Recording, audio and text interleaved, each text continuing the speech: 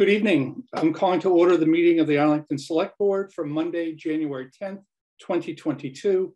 This is Select Board Chair Steve DeCourcy. Permit me to confirm that all members and persons anticipated on the agenda are present and can hear me. Members, when I call your name, please respond in the affirmative. Diane Mahan? Yes. John Hurd? Yes. Len Diggins? Yes. Eric Helmuth? Yes. Staff, when I call your name, please respond in the affirmative. Adam Chapdelaine? Yes. Doug Heim? Yes. And Board Administrator Ashley Marr is participating remotely. Tonight's meeting of the Arlington Select Board is being conducted remotely, consistent with an act signed into law on June 16th, 2021, that extends certain COVID-19 measures adopted during the state of emergency.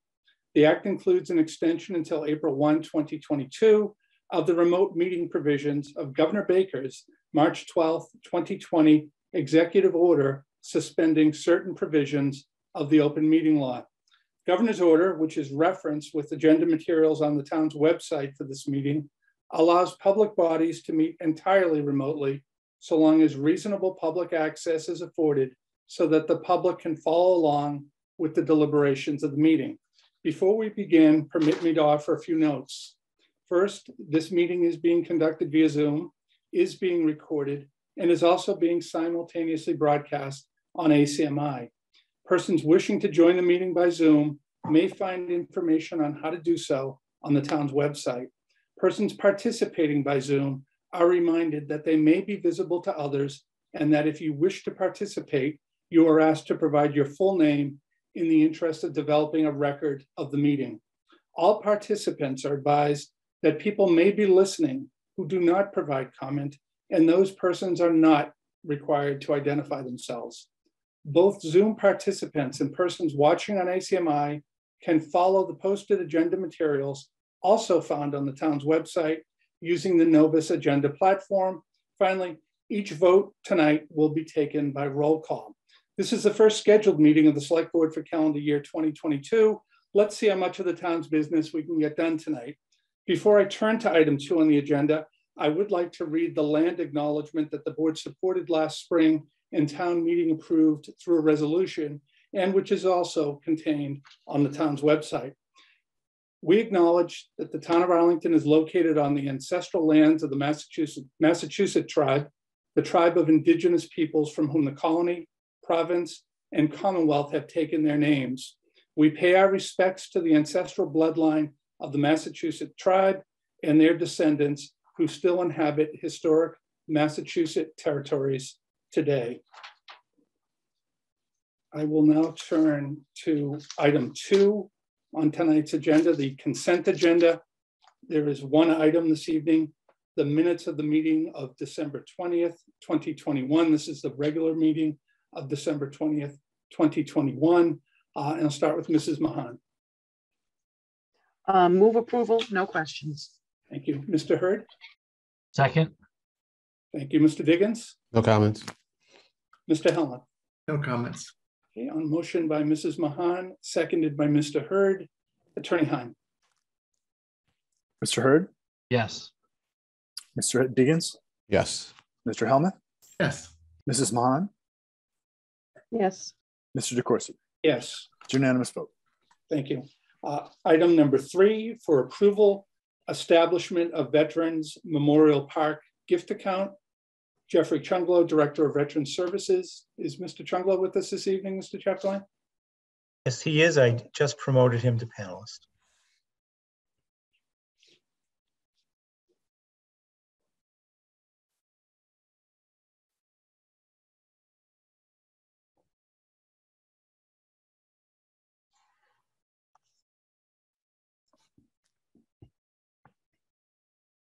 Here he is. Good evening, Mr. Chunglo. He's just about with us.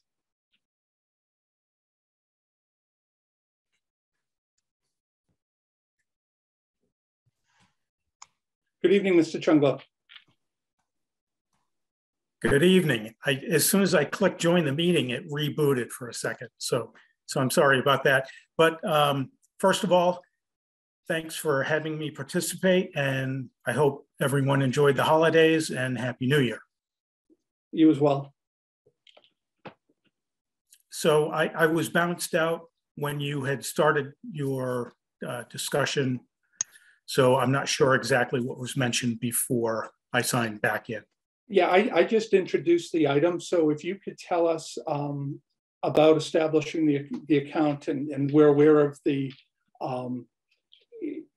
we had voted earlier, or last year actually, just before Veterans Day, to create or keep the park, the memorial park near the fire station. But if you could tell us about the gift count and what you're looking for from us this evening. Sure. So I had planned to do this anyways in the future once we started collecting funds for the new Veterans Memorial Park. I recently had a veteran pass away, World War II veteran Catherine Adler, who was 99. She passed away last week. So in lieu of flowers, she requested that donations be made to Department of Veteran Services. So I reached out to Rita to establish the process for establishing a budget item or a line item for donations for the park to establish that new account. So I have received a number of checks, and it's a good starting place for the new Veterans Memorial Park. And I just ask that you accept the proposal to establish that new account.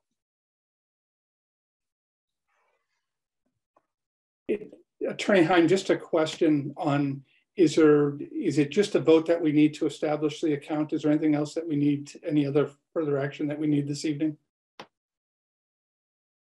Mr. Chair, I don't think there's a further action that the board will need to take. There may be some further action that needs to be taken by the board. Essentially, the primary function is to accept funds either by donation or grant, and any conditions that are tied to them, and make sure that they're acceptable in terms of who they're being received from. Those are the sort of primary gatekeeping functions the board serves. But in this particular case, I think at this juncture, what Mr. Chunglo is describing is the only action that the board needs to take.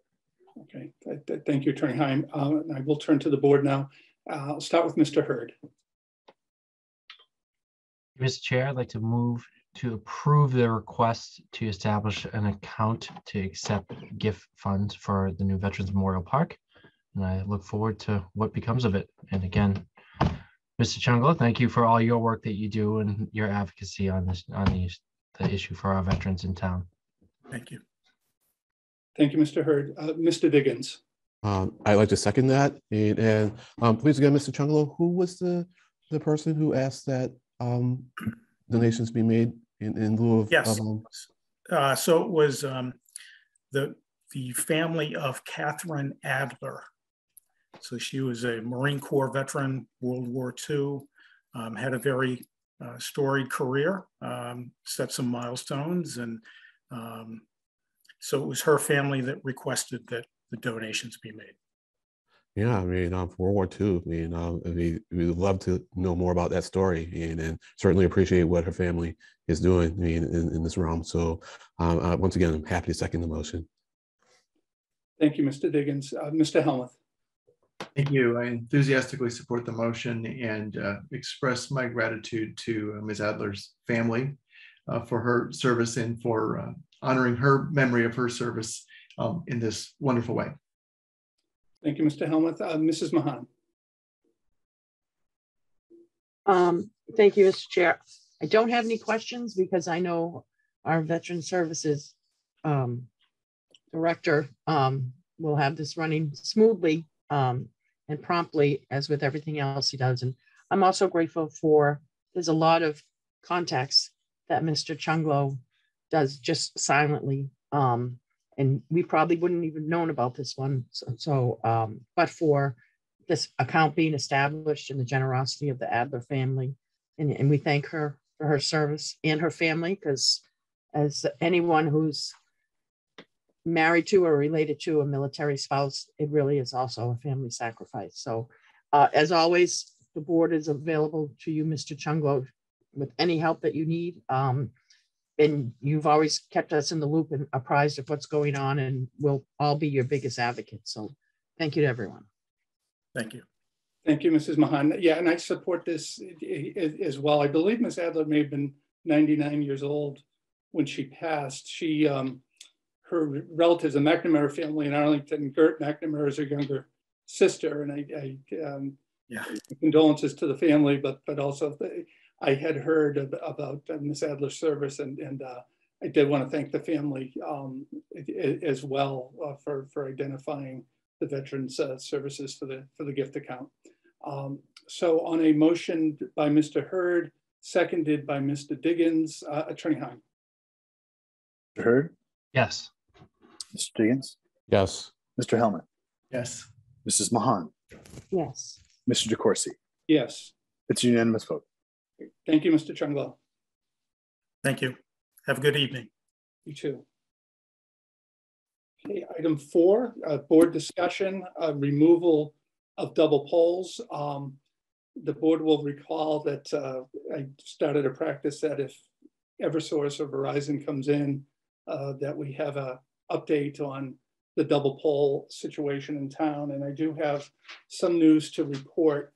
When I first had made this an agenda item back in October, I had cited statistics from October 31, 2020, where according to the DPU report that Verizon filed, or the report filed with the Department of Public Utilities, there were 148 double polls as of October 31, 2020. As of October 31, 2021, that number is 114 double polls. So there is progress being made. However, there is a detailed list that is provided, or that the Verizon provides to the DPW by community. And we're going to post that in the town. I'm going to ask for a vote to post that on the town's website and ask residents to take a look at it and add any of the locations that are missing, because that report that shows 114 double polls shows 2 double polls on Mass Ave. I use that as a sample. If you drive the length of Mass Ave, there are at least 7 double polls. So there are some gaps in the reporting. And so while on the one hand, we're pleased to see that there has been some positive progress, I think there's some real questions on the completeness of the double poll report. And the double poll that I had pointed out at the meeting back in October on the corner of Adams Street and Mass Ave, probably the worst one in the town, doesn't appear on the double poll list. So that explains why it hasn't been removed. So what I'd like the board to consider, and if I could ask the town manager, ACMi ran a story about this back in November on their November 12th newscast. They actually reached out to Verizon for a comment on the number of double polls. And this is the response that they had received. I want to thank ACMi for the completeness of the story. But Verizon responded that they're currently up to date for all their double poll work in Arlington, and essentially that the reason that the double polls haven't been replaced is that they're awaiting work from other parties. And that the town manager and I have spoken about this, and I think it's we should request or think about requesting, and I'll open it up to the board, a meeting with representatives from Verizon, Eversource, RCN, and Comcast. They are the parties that would have wires on the polls, just to get an understanding as to what the communication is and what happens. Because for the primary party to say that they're currently up to date when there are 114 polls and aren't in compliance with the statute, I think we need to do better in terms of what the communication is. So with that background, I will turn to the board and I'll start with Mr. Diggins.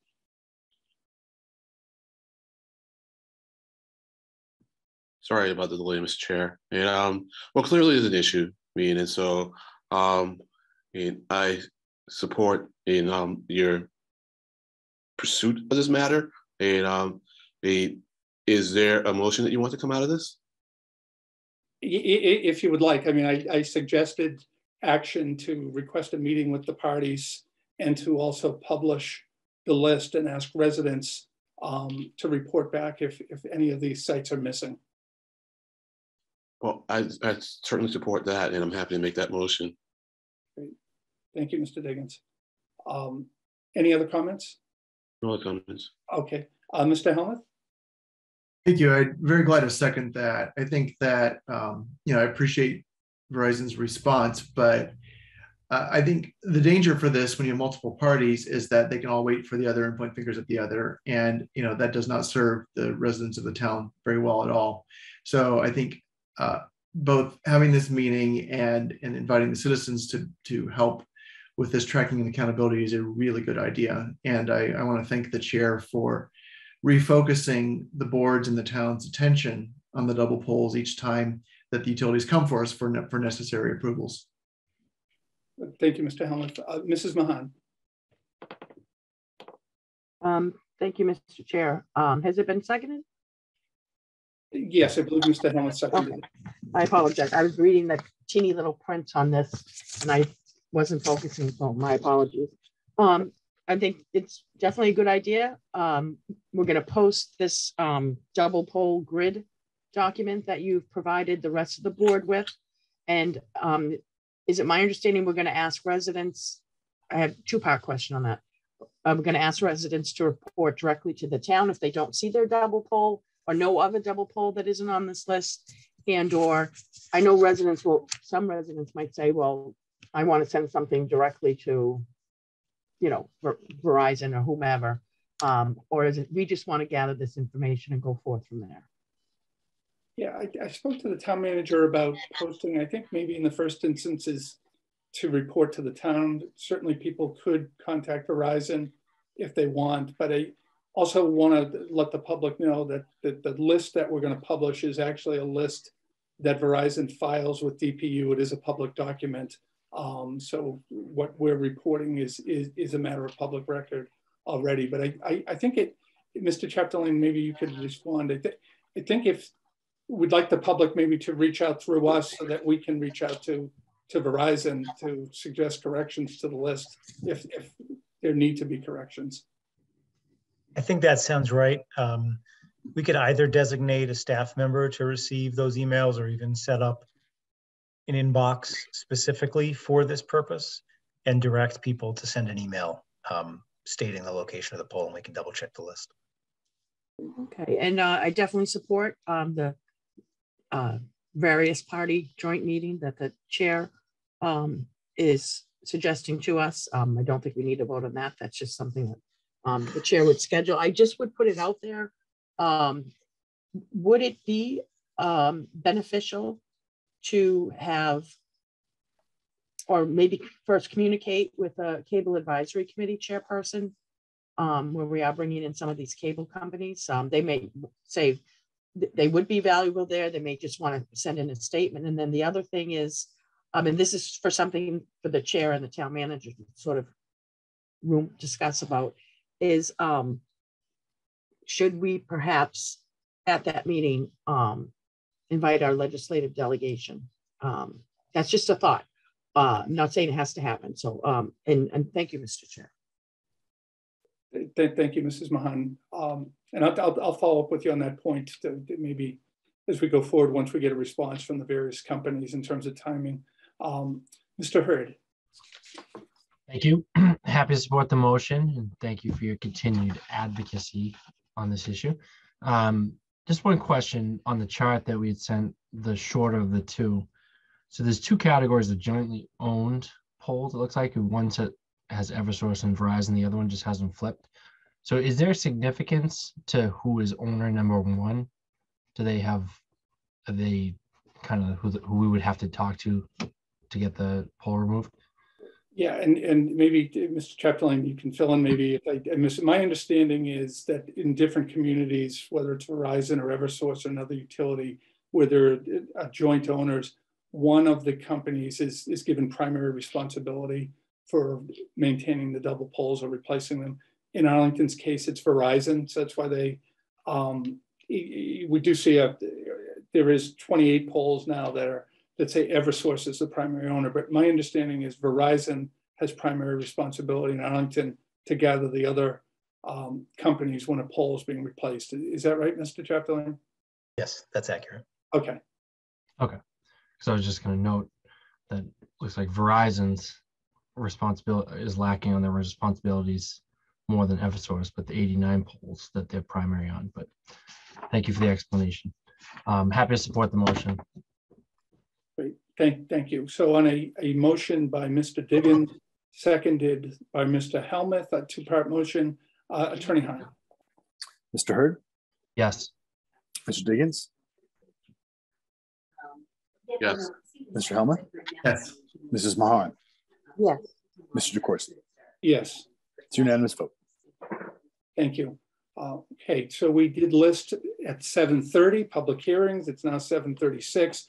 We will do these in order, and we will start with item number 5, Eversource petition for Massachusetts Avenue, Jacqueline Duffy, Supervisor of Rights and Permits. And while we're waiting for Ms. Duffy to join us, I do want to point out that she appeared before us in October. Within a day, no more than 2 days after the meeting, she did reach out to Eversource and I believe reached out to Verizon about the pole on Adams Street and on Mass Ave, as well as the other one across from Elmsworth Road.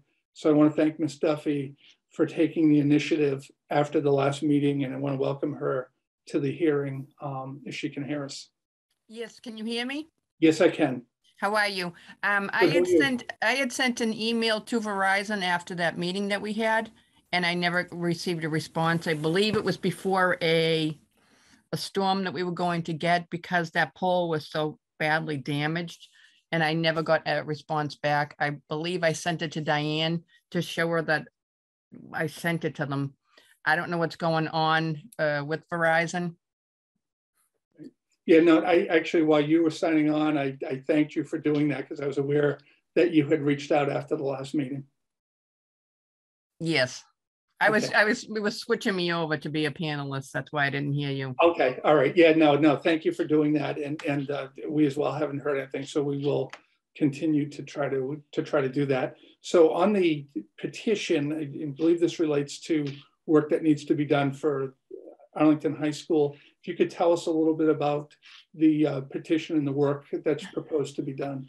Yes, we're requesting to install 1,480 feet of conduit, and this is to accommodate the Arlington High School. Great. Okay, I will turn to the board, and I'll start with Mr. Helmuth. Thank you. I'd like to move approval, and I have no questions. Okay, Mrs. Mahan. I would like to second that and just say to Ms. Duffy, as the chairman noted, as you were switching over, I had shared the information that Ms. Duffy had sent me the next day with the chair and the town manager. And I know they acted on that. And unfortunately, they've gotten the same response that you have, Jackie, which is nothing, crickets. But we're just going to keep on keeping on so we can get to the bottom of this. But I do want to thank Ms. Duffy for, I know she even, as Mr.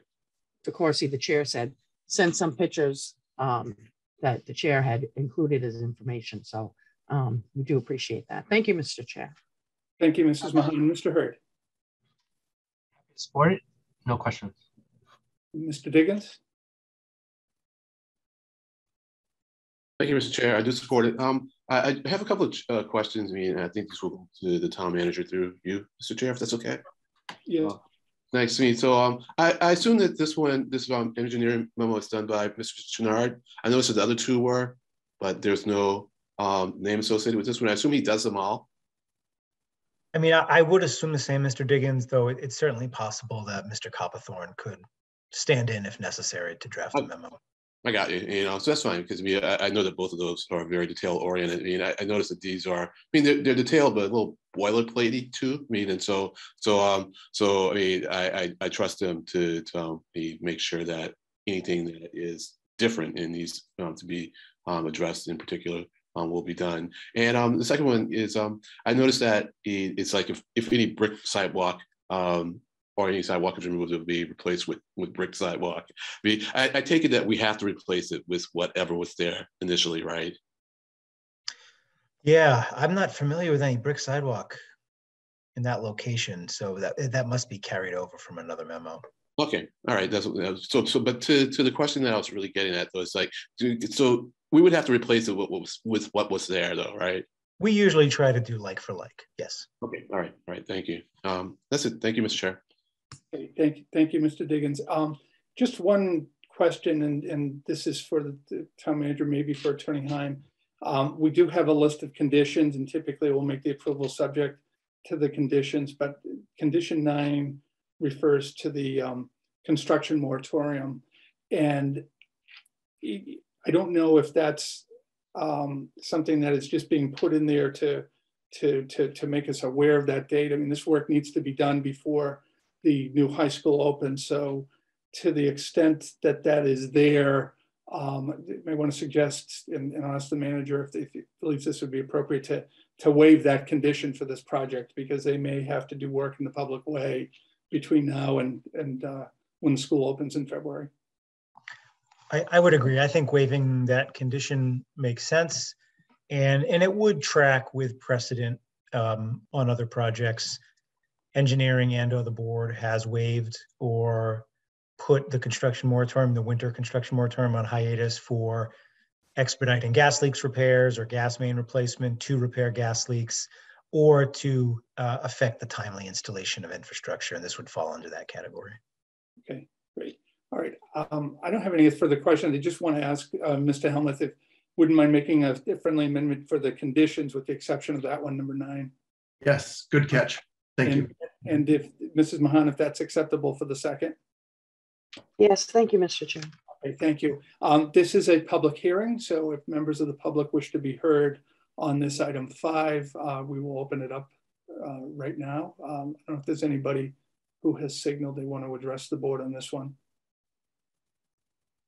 I am not seeing any hands raised at this time.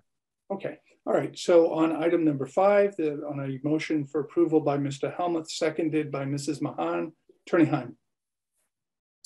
Mr. Hurd? Yes. Mr. Diggins? Yes. Mr. Helmuth? Yes. Mrs. Mahan? Yes. Mr. DeCoursey? Yes. It's unanimous vote. Thank you. Thank you, Ms. Duffy. Could I just say one thing? When you said like for like, yes, we do replace like for like. If it is a brick sidewalk, we have those a lot in Cambridge. Just to let you know, it is a like, we do replace like for like. Okay, thank you for that information. You're welcome. Great. Have a good evening. You too. Okay, items number 6 and 7 are National Grid petitions. I am consistent with my prior practice. I am going to recuse myself from participation in each of these items 6 and 7, because of legal work that I do for National Grid. So I'm going to turn the meeting over to Mrs. Mahan at this point for these 2 items. Thank you, Mr. Chair, for passing the virtual gavel. Now we have 2 petitions from National Grid. I believe it says Ms. Mary Mulroney will be representing. Is she on the list? She is joining us by phone, and if you're ready, I can allow her to address the board. Yes. And I'll say the first, number 6 is the National Grid petition, Oakland Avenue. And Ms. Mulroney, whenever you're ready. Good evening. Thank you for having me. Which petition would you like to start with? If it's okay, the Oakland Avenue. Sure. National Grid respectfully requests your consent to install and maintain 55 feet of 4-inch plastic main from the existing 4-inch cast iron main to service a new house at 292 Oakland Ave in Arlington. And from that main extension, they will install a new 2-inch plastic service to the point of entry of the home. Okay, thank you. First, any questions from my colleague? I'd like to start with Mr. Diggins. No questions. Are you entertaining motions now, Ms. Chair, Madam Chair? Sure. Yeah, Yes. so I'll be happy to make a motion to approve this request. Okay, thank you. Mr. Helmuth, Thank you. I second the motion. No questions. Mr. Hurd. No questions. Thank you. I also have no questions. I just would ask Ms. Mulrooney, I don't know if you were able to hear the comment we had under the double poll conversation initiated by the chairman, Mr. DeCourcy, and speaking about an upcoming meeting to try to get everybody together to sort of cycle this out.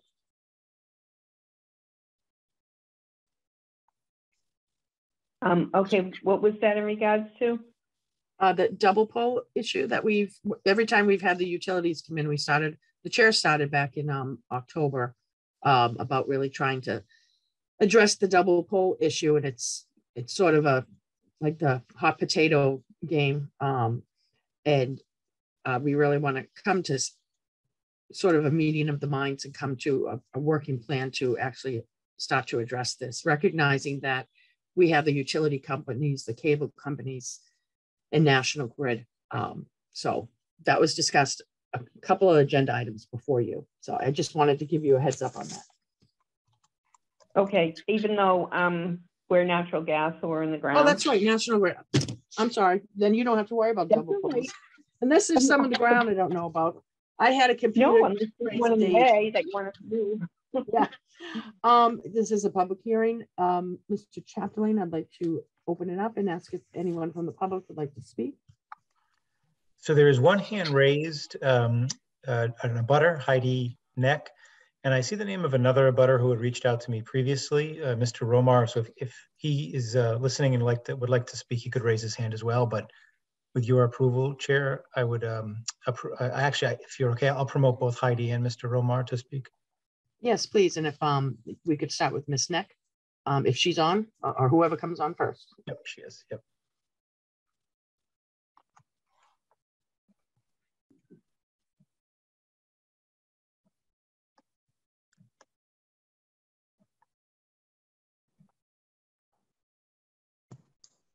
Hi, my name is Heidi Neck. I just abut the property at 292 Oakland. And I'm just curious, is this standard operating procedure? Is there anything I need to be worried about? Any safety issues? You have the National Grid or the board? Probably National Grid is in a better position to answer this question. No, there'd be nothing to worry about. This is standard procedure all the time. Okay, thank you. Thank you. Does anyone else want to add to that, Mr. Chaplain? I do think Mr. Romar had a few questions. So I would promote him if that would just, okay. Okay. Mm-hmm.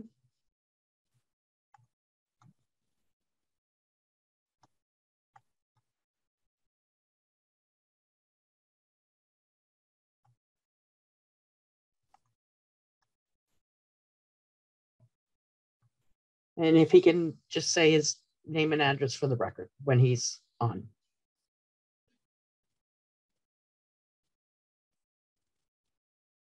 Okay, sorry, I had to unmute. Thank you for the opportunity to address the board. We are abutters at 290 Oakland Avenue. We have no objection to the extension of the line. We simply had several questions about how we would be impacted while the construction takes place.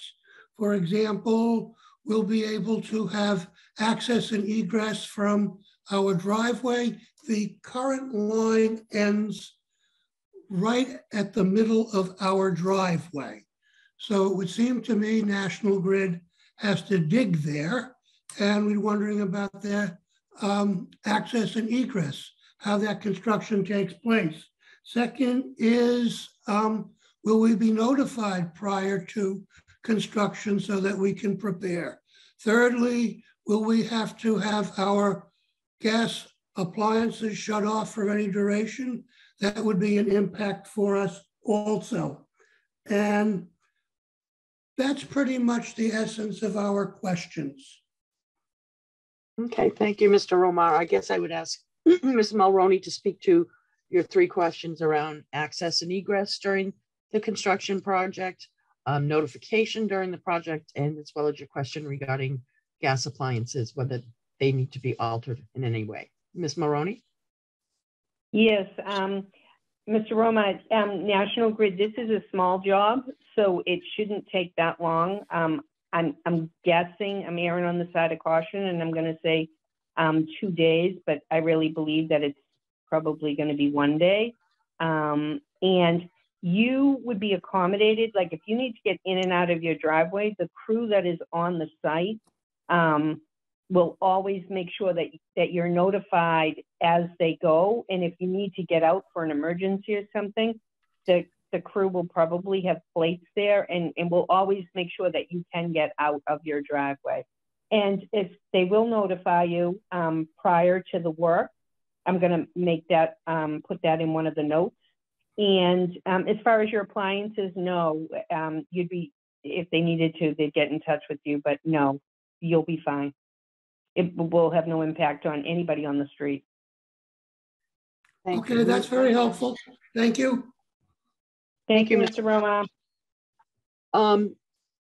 I don't see any other hands from the public. So what I will do is to motion to approve by Mr. Diggins, seconded by Mr. Helmuth, Attorney Heim. Mr. Hurd, Yes. Mr. Diggins, Yes. Mr. Helmuth, Yes. Mrs. Mahan. Yes, It's a 4-0 vote. I'll note that Mr. Jacorsi recused himself. thank you. I still can't believe I brought double polls up to National Grid. Oh, that's the day I think. The next double National Grid petition is from NASA. Ms. Mulroney? Yes. Hi. National Grid respectfully requests the town of Arlington to give us permission to go in. It's at 300 feet in all, but we're looking for 25 feet of 6-inch coated steel main extending from the 6-inch plastic main in Mass Ave in Arlington. The main will be installed from Mass Ave through the shared driveway and into the development property. Install 50 feet of 4-inch plastic to serve building number 4 within the development at 165 Massachusetts Avenue, Arlington. Building 4 serves building 1 and building 3 to install approximately 50 feet of 2-inch plastic to serve buildings 2 with the development of 1165 Massachusetts Ave. So it's like 300 feet in total, but a small section is in Mass Ave and the rest is on private property, a shared driveway. Okay, thank you. I'd like to start with Mr. Helmuth. Thank you. I will move approval subject to conditions, but I did want to reference the engineering report's note for this property saying that the request wrongly identifies the grant of location for the entirety of the gas infrastructure required and advises the select board to only consider the request for that portion of the gas main located within the public right-of-way, which is approximately 45. And it looks like there might have been a typo in the memo, so it didn't continue in 45. So I wanted to ask perhaps the town manager, if that's okay, Ms. Chair, for clarification on that. Certainly, Mr. Chapdelaine. Mr. Helmuth specifically asking if that's acceptable in terms of.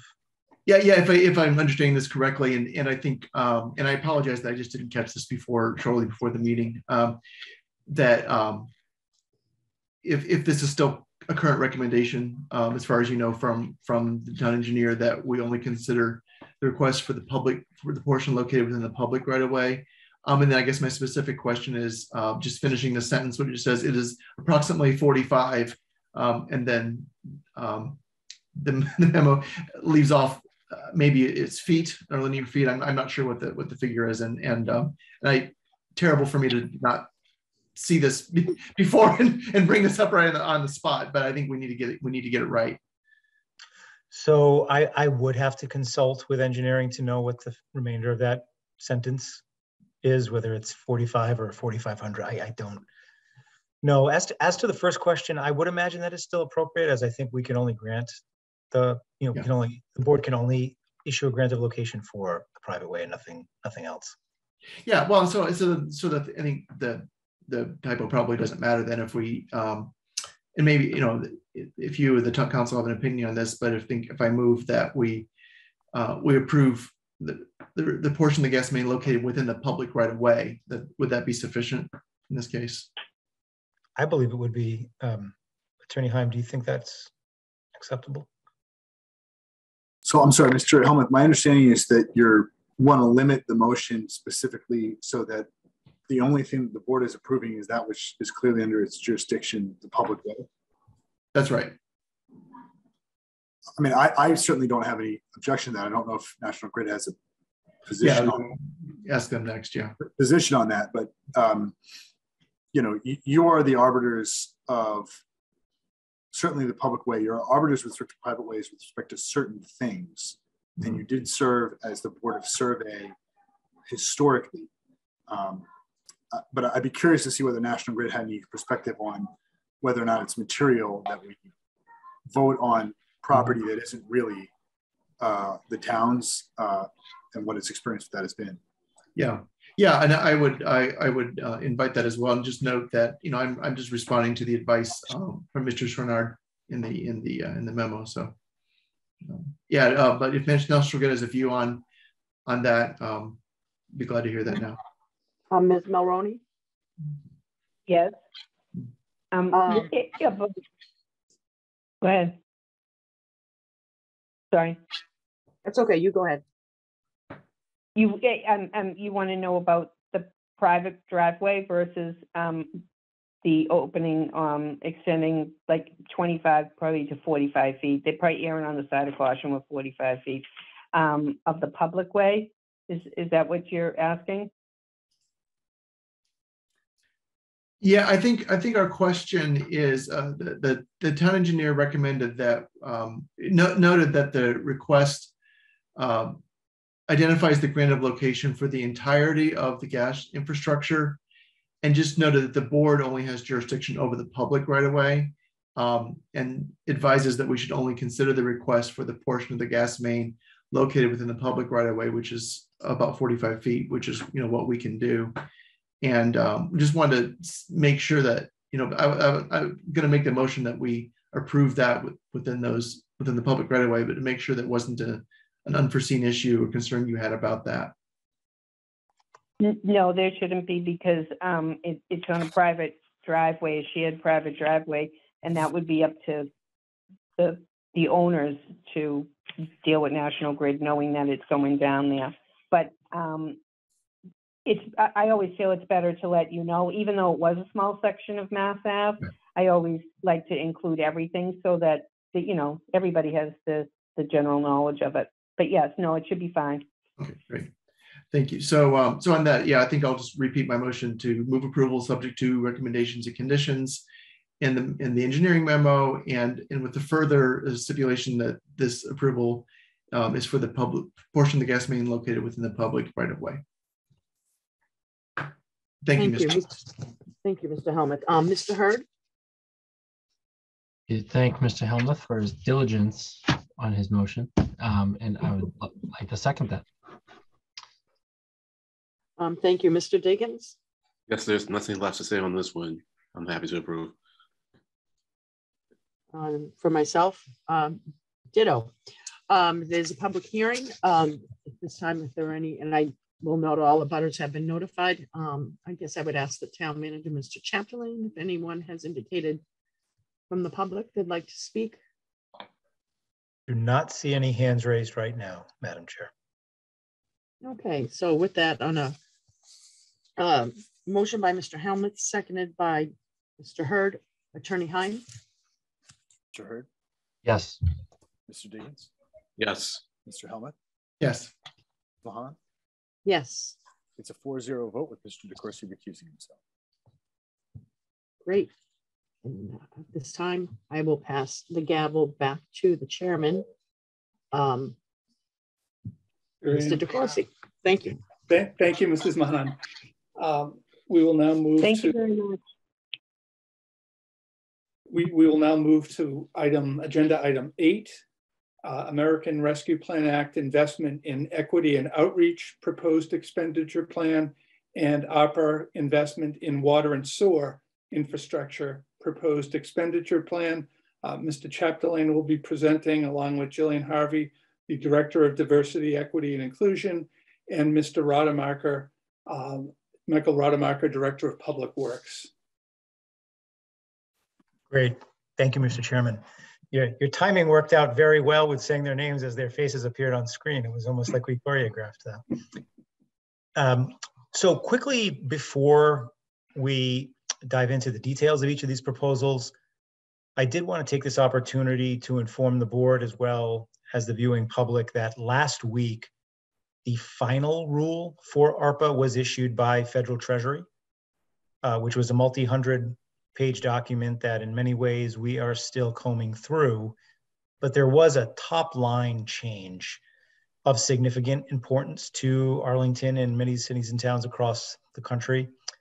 And that was a change from requiring us to justify a revenue loss to be able to use any ARPA funds for general fund benefit, shifting that to saying that cities and towns under a population of 250,000, which we qualify as, and with a grant total greater than 10 million, which we qualify as, can claim up to $10 million in revenue loss without justification. We had set aside, as you probably recall in the framework, $3 million for being able to claim revenue loss in case there was a change in the rule that would allow us to do so.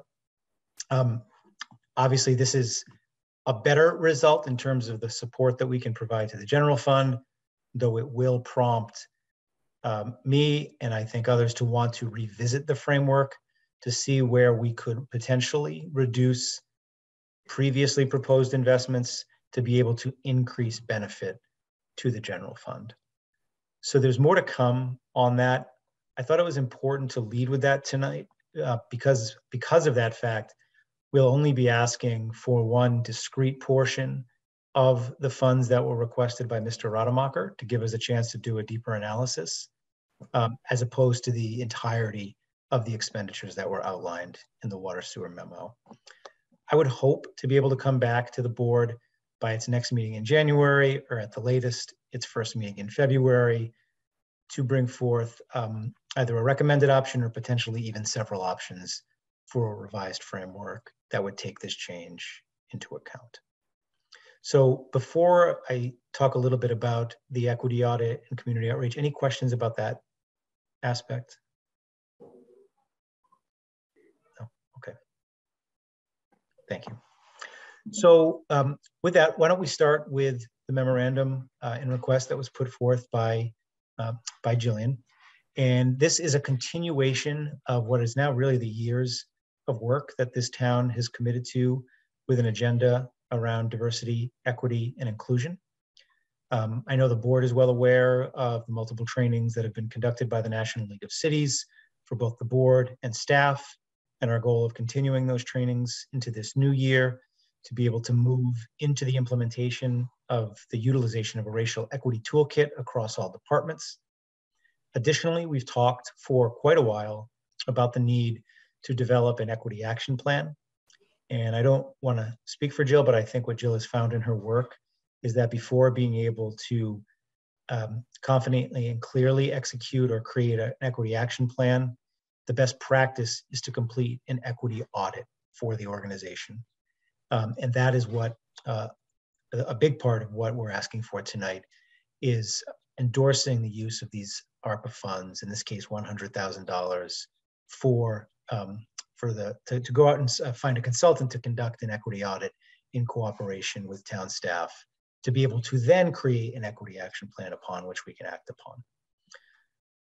Included within that request is also the funding for the duration of ARPA eligibility, a $55,000 a year position for a community outreach liaison that can work directly with Jill in the Division of Diversity, Equity, and Inclusion to more fully reach out to our marginalized and most vulnerable populations in Arlington to truly be able to make sure that we are including all voices that need to be part of all of our efforts around DEI. So for this first year, we're asking for the approval of $100,000 for the equity audit and $55,000 for the position. And then in the future years, we would be asking for a continuing of the $55,000 for the community outreach position, with further requests to come for the expenditure of the balance of the funds as are outlined in the framework, likely for many aspects of implementing what the equity audit and equity action plan would call for. So with that, Jill, did I miss anything, if I may, Mr. Chair? Certainly. No, I think you covered it. I just going to say, if there's any questions or anything that needs clarification, I'm available to answer that. But yeah, the idea is to get the audit done so that we can start to build out the framework. And with that, I mean, I think we all know what our limitations are in outreach and communication. So this will be a huge help to ensure that we're making all that the town has to offer actually accessible to our community members. Thank you, Mr. Chaplin, and thank you, Ms. Harvey. I think, Mr. Chaplin, what I'll do is I'll go through the board. We'll do Ms. Harvey's request first, and then we'll address Mr. Rodemacher's, but I'll go to the board now for questions or comments. But I want to thank Ms. Harvey for the detailed memorandum outlining the request, and that was included in our agenda package. And I will turn to the board now for questions or comments, starting with Mr. Diggins. I am thrilled to see this, Ms. Harvey. I mean, it just does everything that I would like to see something like this do. Beginning with the audit, because I often say, I mean, we can't tell whether we're doing something unless we're having an effect, unless we measure. I mean, and we have to get a baseline. So you're doing that. I mean, and the outreach and engagement coordinator, actually a member of Vision Arlington, was asking me, you know, if we might be able to hire someone in that position. And I didn't know, and I hadn't really brought it up with the town manager. It was really a matter of just trying to limit how much of his time that take on Monday mornings. But I had reached out to a colleague, well, not a colleague, but a fellow select board member in Brookline to ask them how their coordinator was working out, and she feels that the position is a good position to have. I mean, there are some complications there, but she thinks this is a good thing for us to do. And I hope that we will be able to sustain this. I mean, beyond the ARPA funds. I mean, I know that the money is hard to come by in this town, but I'll say this about spending in government: we have to be careful about putting government on a starvation diet, I mean, and then having it underperform, and then have people say, well, why do we want to fund government when it doesn't do us any good? You know, so we really have to invest in government, you know, in order to make it show, in order for it to show that it can really do good, I mean, for the public, because in the end, government is us. I mean, and so I'm so thrilled to see this, and I hope that the person, whoever it is, will come to one of the civic engagement group meetings at some point in time. You know, I think since we've approved the framework, you don't really need a motion to approve anything. I'll move motion to receipt, but whatever you want me to approve, Mr. Chair.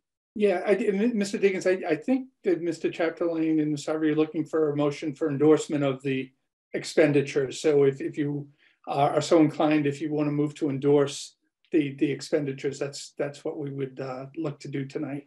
I'm happy to move to endorse the expenditures. Thank you. Thank you. Mr. Helmuth. Thank you. I'd like to strongly, enthusiastically echo everything my colleague Mr. Diggins just said. You know, that we have to start with talking the talk, and we do that. This is really walking the walk. And I know, Ms. Harvey, when we spoke this summer about your goals for Arlington, and you talked a lot about this equity audit that you really wanted, I am beyond thrilled that we have the resources to do it. And I know we talked at length about the equity action plan that you want us to work on that will flow from this. This is the real work. This is the hard work of equity. I think that we will learn some things from this audit that are challenging and are difficult.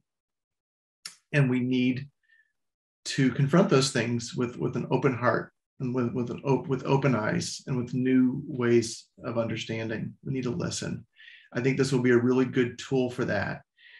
I was glad in your memo that you started out by talking about the pandemic. It has shown us that we are all in the same storm, but we are not all in the same boat. We have different boats. It has been a lot harder for some people than others. The impacts have been far greater, and you're absolutely right that the pandemic has really laid bare the inequities that have always been there and are worse. So thank you for your vision in connecting those dots, as you always do. And I am really excited to see what we learn, and even more excited to see what opportunities we identify to do the really hard work, the really effective work that will help everyone in this town feel like they are part of the town, that they have a voice in the government, that they have a place at the table. So thanks. Thank you, Mr. Helmuth. Mrs. Mahan. Thank you, Mr. Chair, and thank you, Ms. Harvey and Mr. Chapdelaine, for your presentation and your short and long range sort of vision on this and where it's going to go. And just for clarity's sake, we're endorsing the $100,000 study, and we're also endorsing the position at 55,000 times 3. It's not 55,000 one time. Just for housekeeping, is that correct? That is correct. Happy to support. Thank you, Mr. Chairman. Thank you, Mrs. Mahan, for that clarification too on the time periods. Mr. Hurd. Thank you, Mr. Chair, and thank you, Ms. Harvey, for the memo and all your work on this. I'm happy to support this. I know we've been talking about the equity audit for what seems like years now. I don't think it's been that long, but it's something that has been at the forefront of our discussions about diversity, equity, and inclusion as the first step to get us where we need to be. It's good to be able to use the federal funds to do it. We do it anyways, but to have an avenue to do this with the ARPA funds, I think is a really good use of the funds. And I know you have a lot on your plate, so I'm happy to support the adding someone to take a little of that off your plate and help you get through this. So I appreciate all your work. Thank you. Thank you, Mr. Hurd. Yeah, and I want to echo my colleagues, Ms. Harvey, and thank you for your vision and for putting this before us. And I am happy to support this and look forward to the results and doing the work that walking the walk, as Mr. Helmuth said, as we go forward. So thank you for this. And so on a motion by Mr. Diggins, seconded by Mr. Helmuth for endorsement of the proposed expenditures, Attorney Heim. Heard? Yes. Mr. Diggins? Yes. Mr. Helmuth? Yes. Mrs. Mahan? Yes, thank you. Mr. DeCoursey? Yes. Unanimous vote. Thank you. Thanks. And I will now turn to the second half of the presentation this evening, which is the water and sewer infrastructure proposed expenditure. Mr. Chapdelaine, did you want to go through I think it might be one particular item this evening, or Mr. Rademacher, whoever would like to present that. So I'll give a brief overview, and then I think Mr. Rademacher can certainly answer any detailed questions the board might have. So the board will recall that one of the first votes it ever took in regards to ARPA was approving $1.6 million in water sewer infrastructure spending for the water meter reading system. So that's already been put in place, but that is part and parcel with our ongoing water meter replacement program. So there is one item that's listed in the memo that Mr. Rademacher put together, listed as water meter replacement. And there's two sums in there, one for $405,000 and one for $337,000, which I think adds up to $742,000. And Mr. Rademacher and I talked about this today, though I think he would love to have it all approved tonight. He understands the sort of reanalysis that we need to do based on the federal rule, but in order to move forward with the water meter reading system and to bring to completion this water meter replacement program, we're both very hopeful that we can ask for the board's endorsement of that additional $742,000 expenditure on top of the 1.6 million that had been previously approved by the board. The only thing I would add to that is in the scenarios that I've already run in looking at how we would get to the $10 million for claiming revenue loss within the ARPA framework, this expenditure, the 1.6 plus the 742,000, works well within that without inhibiting our ability to get to the $10 million figure.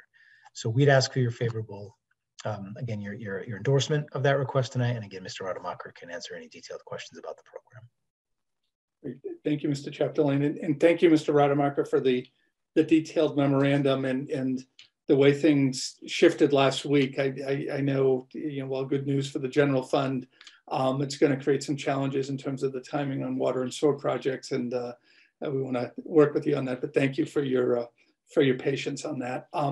Did you want to add anything to what the manager said, or I can turn it over to board members at this point? No, Mr. Chapdelaine covered it very well, but I'm happy to answer any questions. Great, thank you. I will turn to the board. Mr. Helmuth. Thank you. Happy to make a motion to endorse the town manager's recommendation, or endorse to endorse the expenditure for the water meter replacements. And I appreciate the carefulness of the thought by the town manager and his staff in reacting to the final rule for ARPA, and I think that it is appropriate caution right now to do this, because we have a short-term need to get this project done, given our exposure with the technology. But to take a step back and look at the rest. So I appreciate that. No other questions. Thank you, Mr. Helmuth. Mrs. Mahan. Thank you, Mr. Chair. I'll gladly second that. I do have just one question, sort of clarification question, and that's on the private sewer inflow removal. Obviously, that's talking about property, not that the town owns, but basement sump pumps of residents. Correct. Yes, for the majority, yes. Okay, and I'm just thinking of East Arlington abutting the Life. What exactly is the 200,000 for? So we have been tasked by the DEP to have anybody's private property sump pumps that are connected to sewers in the house to be removed. Sump pumps that run during a storm that discharge to a sewer often exacerbate the issue of sewage overflow into streams. So we're tasked with working to remove that overflow, and it can sometimes be daunting for residents to handle all those costs on their own. Sometimes these are issues they got when they bought a house that they didn't create these problems, and so forth and so on. So we have a database of where we believe these connections exist, and we're going to be looking to assist residents in disconnecting these sources of sump pumps to sewers, but we were hoping to be able to offer some financial assistance in doing so. That's great. I was hoping that it wasn't sort of 200,000 to enforce, and all these either long-time residents or brand new residents are faced with a cost that they hadn't built in there, and it's, in some cases could be very expensive. So this would more or less just be to set up a program.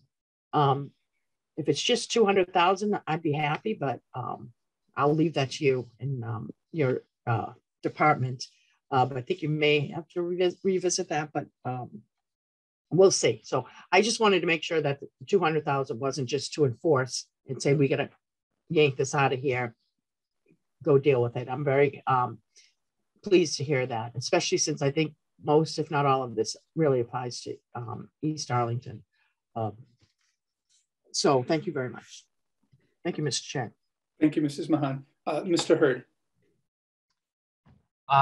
Thank you for the presentation. I have no questions. Happy to support it. Thank you, Mr. Hurd. Yeah, and I'm happy to support this as well. So a motion by Mr. Helmuth. Mr. Chair. Oh, did I miss you, Mr. Diggins? I'm sorry. You did. And I want to express my no. Sorry, wait, Mr. Diggins, I'm sorry.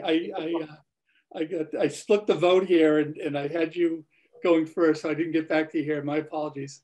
That's okay. I got National Grid with double pull, so I think I did better than you. Sorry, Mr. Diggins. No problem, no problem. I'm actually very happy to see Mr. Rademacher too. I don't want him to feel that I'm only enthusiastic about, equity audits. I mean, the great part about being a part of the board is that I get to learn a lot of stuff. And I learn enough that I actually really care about this. And actually, my colleague, Mrs. Mahan, brought up a question that I was interested in too. So we disconnected some pumps from the sewer. Where does the outflow go at that point?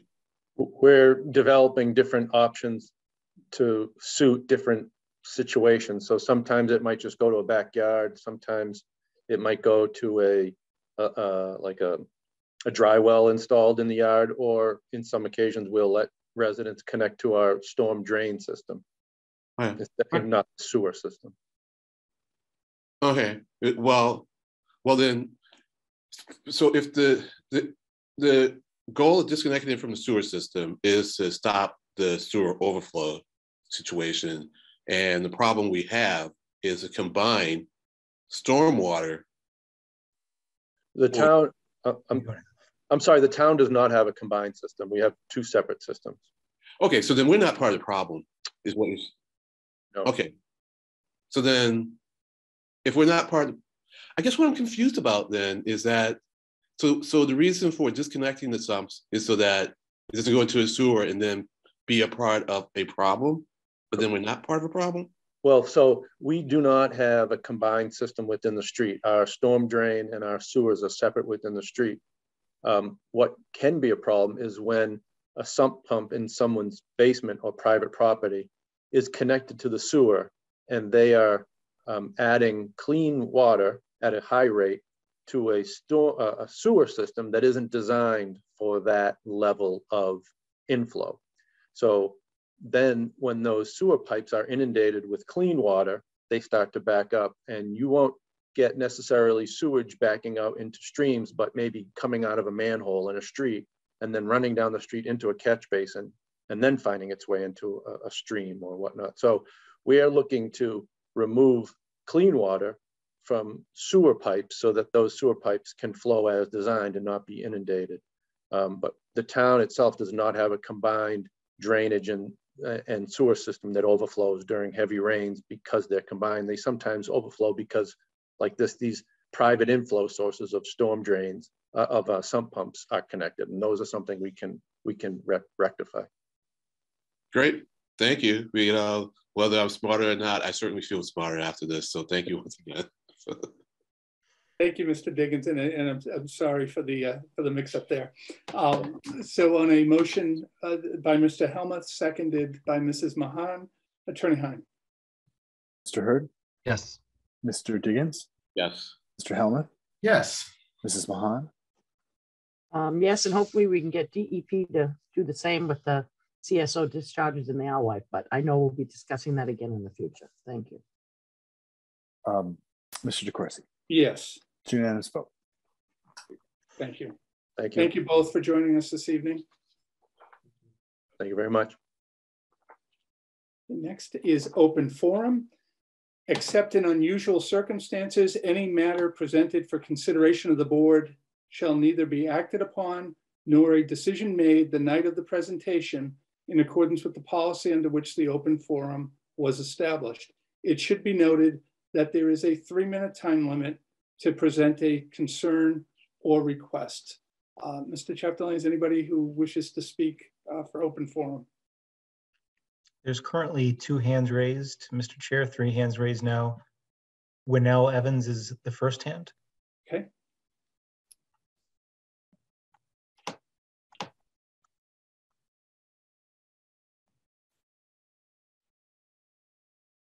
Good evening, Ms. Evans.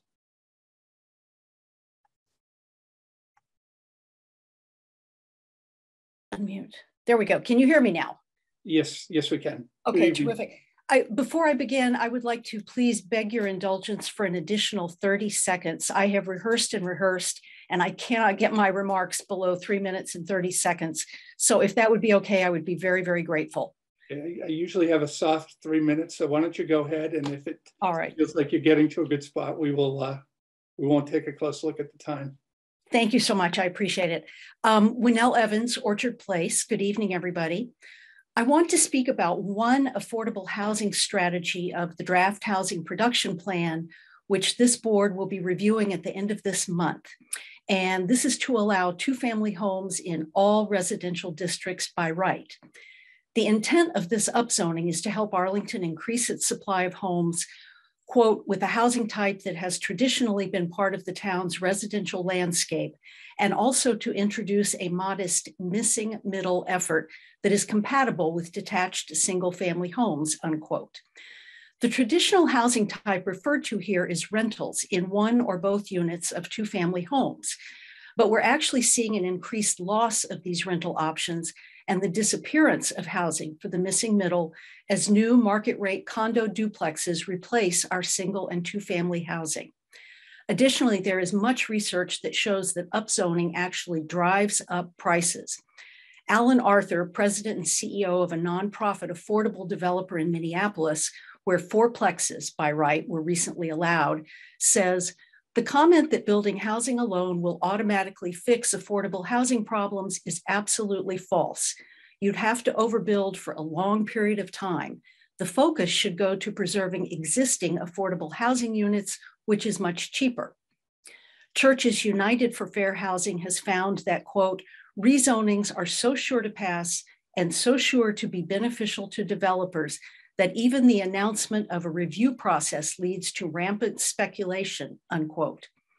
Michael Storper at the London School of Economics has studied upzoning effects extensively and says that, quote, upzoning allows for market speculation to dominate. Skilled people with high incomes are going to move into upzoned neighborhoods and crowd out the middle and lower income people who are living there. This is how blanket upzoning produces the consequence of displacement, exactly the opposite of what the authors of upzoning bills claim they want to produce, unquote. An MIT study of upzoning in Chicago over a 5-year period found that, quote, upzoning in hot neighborhoods sends a strong signal to the developer community that there is a big market for luxury housing. Property owners wishing to sell get the same signal and begin the process of bidding up sales prices. And a study from the Urban Displacement Project at Berkeley found that, quote, because market mechanisms work differently at different geographic scales, at the regional scale, the interaction of supply and demand determines prices, and producing more market rate housing will result in decreased housing prices and reduced displacement pressures. But at the local neighborhood scale, new luxury buildings send signals to the market that such neighborhoods are desirable for wealthier residents, resulting in new demand. By extension, one would expect market rate development to increase displacement at the local neighborhood scale. The materials Don Seltzer and I emailed to you all last week show that these effects are well underway here as R2 conversions take place. R2 conversions are de facto upzoning, and rather than providing options for the missing middle, they are instead removing options from them. I respectfully ask you to keep this consequence in mind as you consider whether to adopt the finalized housing production plan. Thank you for the opportunity to speak, and thank you for letting me run over. Thank you, Ms. Evans. The next hand raised is Lynette Culverhouse.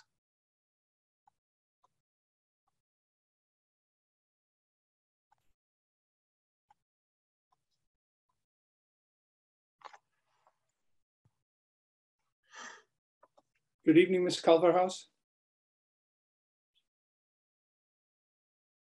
Just need to unmute yourself.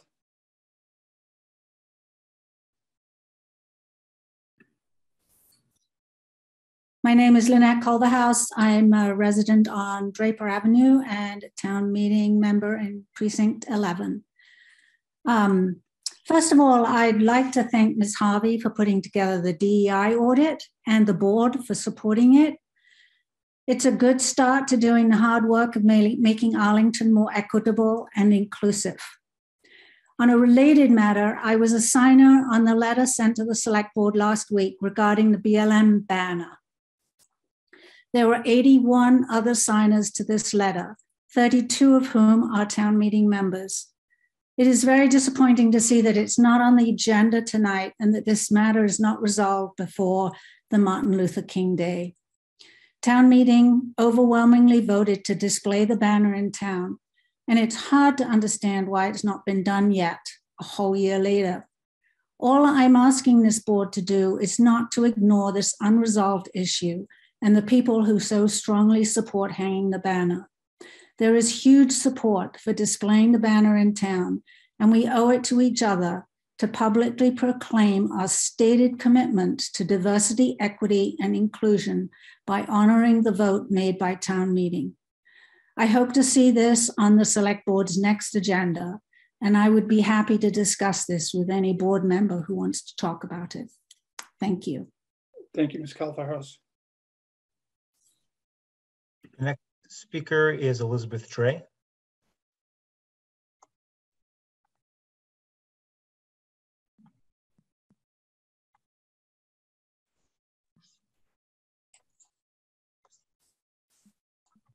Good evening, Ms. Dre. Good evening. Elizabeth Dre, Town Meeting Member, Precinct 8. I'd also like to congratulate the board and Ms. Harvey on the vote taken tonight to support the equity audit and the position of the community outreach liaison. It's very exciting news. And thank you for that work. As we approach the celebration of Dr. Martin Luther King Jr. and Black History Month, I ask the board to acknowledge the letter from the community members submitted last week and attached to tonight's agenda, asking you to resume and complete your discussion related to the Black Lives Matter banner tonight, and to heed town meeting's unequivocal vote regarding return of the banner to town hall. Since July of last year, on 4 different occasions, town leadership has publicly committed to work with the Human Rights Commission, the DEI coordinator, and community stakeholders to determine how, where, and when a banner or a similar message could be displayed in Arlington, and to develop a policy to define how the town hall space should be used for banner display. That's 4 times.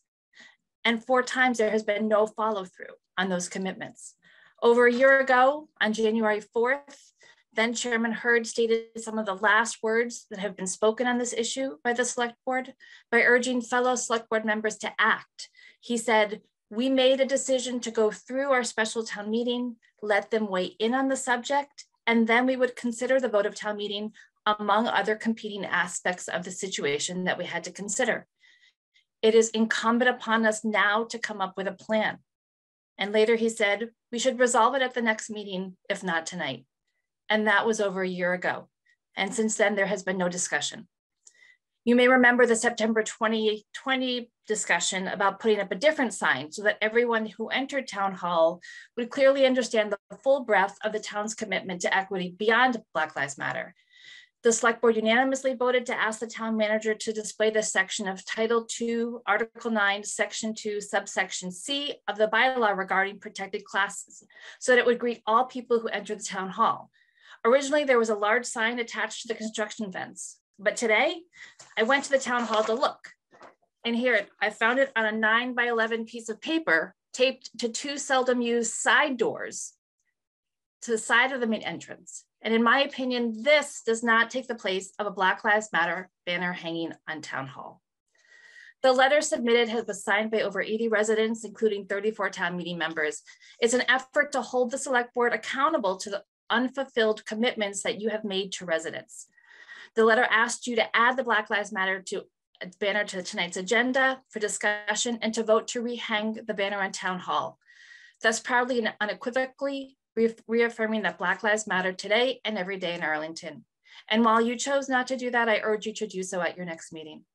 And finishing up on a separate note, I wanted to say I'm disappointed to see that in the public participation section of the select board handbook, the use of the word citizen instead of resident, and the ask that people continue to share their address to speak, both exclude and discourage residents from participating, as is their right. This language was informally done away with under Chair Hurd's tenure, and I would love to see that reflected permanently in the handbook. Thank you for your time this evening. Thank you, Ms. Dre. The final hand raised is Don Seltzer.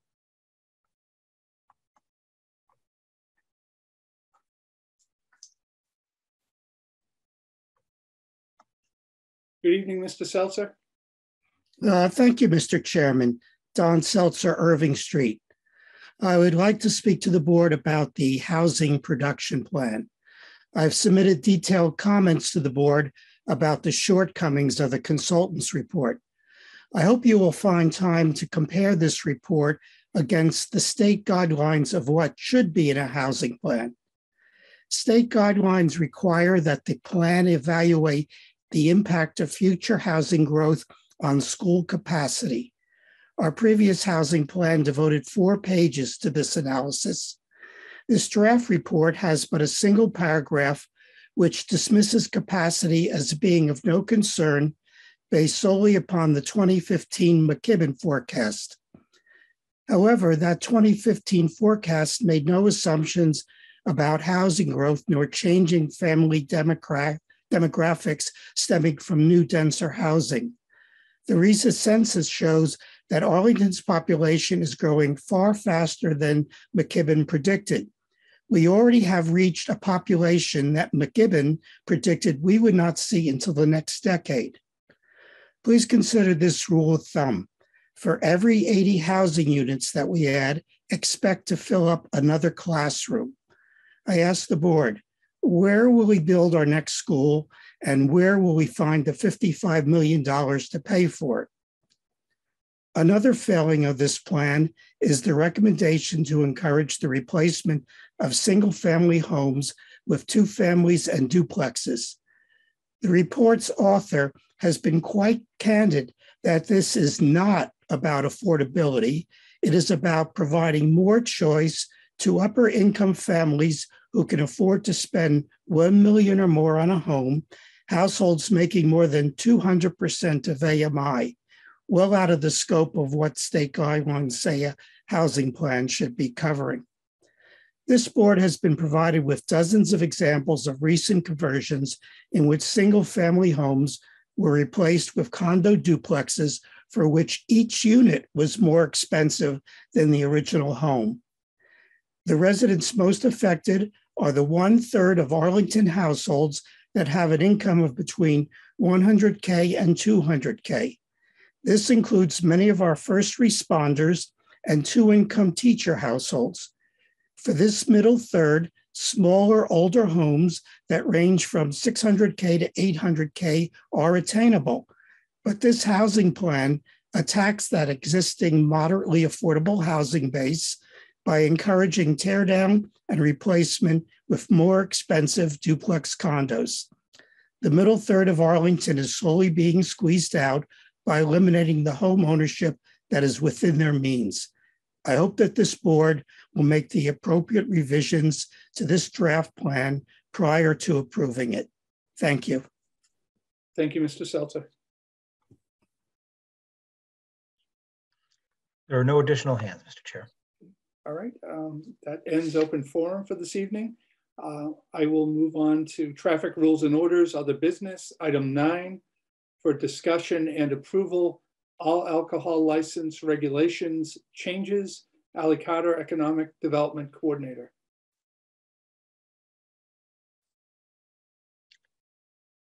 Ali is here and should be joining us in just a second.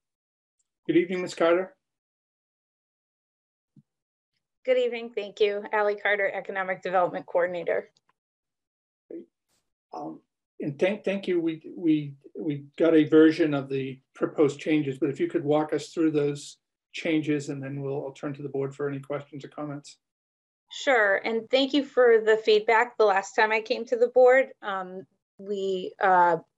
I took your feedback, brought it back to some of my peers in town, in the legal department, in the select board office, and in the Department of Health and Human Services and the Arlington Police Department.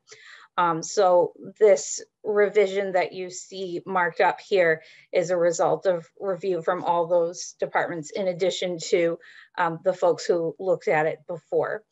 The pages, they basically, the goal, as stated before, was just to add a little bit more flexibility to the types of establishments that can open and serve alcohol with these licenses.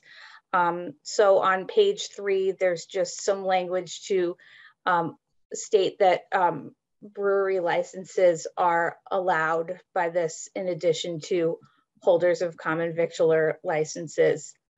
And again, on page 4, just a simple addition of brewery license language. This is a request that we get fairly often, and just people have a hard time finding a space big enough to accommodate breweries. But at this current point in time, there are 3 different parties looking to open breweries in town, and 2 of these parties have at least 1 Arlington resident on their team. So this really is responsive to active requests from entrepreneurs. Sorry, returning to the document here. No suggested revisions on page 5 or 6. It does, I think the most substantive changes are in the physical plant section, section D, which mostly relates to signage and marketing of alcoholic beverages. And we wanted to tie in the section 6.2 of the zoning bylaw. But also change the language to allow that if someone opened a brewery, they could have signage for their own product, but not that a restaurant could or other type of establishment could just have posters or signage for different brands of alcohol.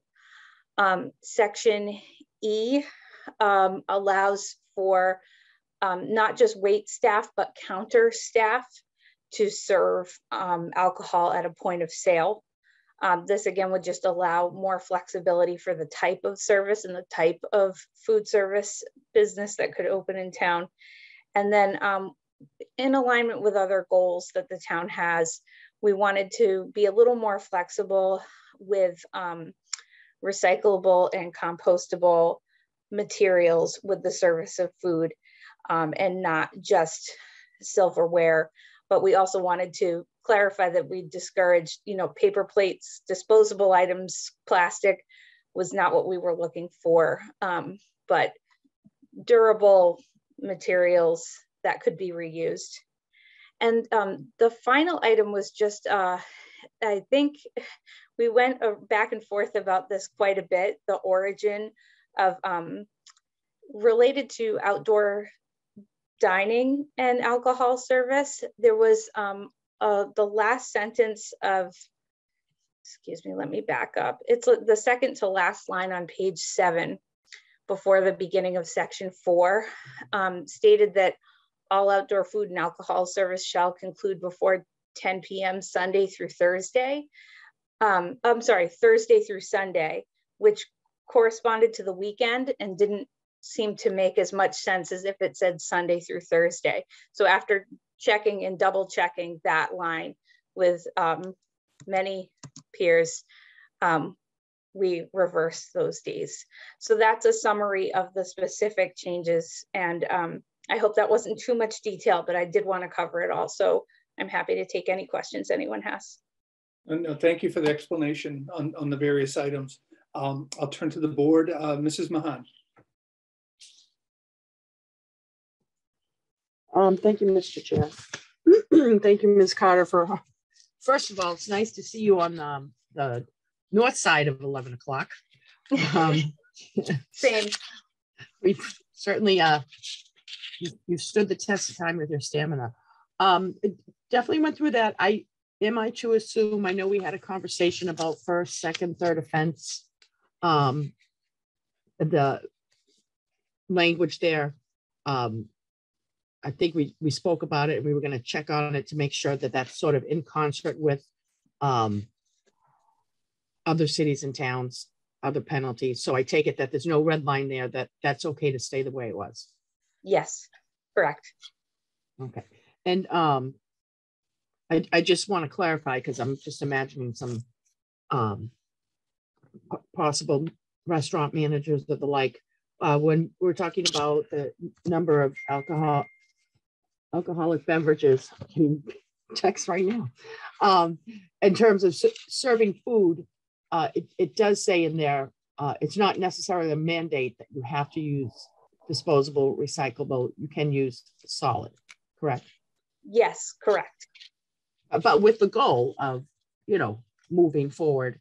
I'm just like, you can imagine going in, I'm going to get beat up down at Gillian's about straws, paper straws versus silicone versus give me the good old plastic. So I want to get my donut straw. So I just want to be able to say that, but also tell people to be mindful of the future as we move forward. That may be ultimately where we go, but that's still open enough. Yes, indeed. And until Gillian's starts serving alcohol, I think they'll be okay with their current practices. They'll still ask me. I still get asked about paper straws. I need alcohol afterwards, but that doesn't mean. But no, I'm just thinking of restaurants, and sometimes people focus in on one thing, and I just want to be able to provide the correct information. So I do thank you for all your hard work on this and putting up with us at an earlier hour as you have at a later hour. Thank you. Thank you. Thank you, Mrs. Mahan. Mr. Hurd. Thank you, and thank you, Ms. Carter, for the presentation. I'm happy to second the motion. And I don't know where they put a brewery in Arlington right now, but if they can squeeze it in, I look forward to going to it. I think there'd be a good market for it here. Thank you. Thank you. Thank you, Mr. Hurd. Mr. Diggins.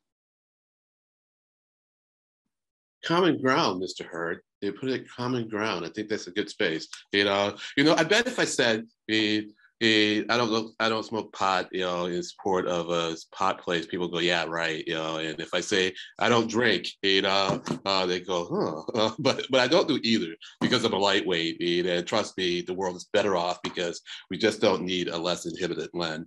I am really happy to see this, especially the brewery part.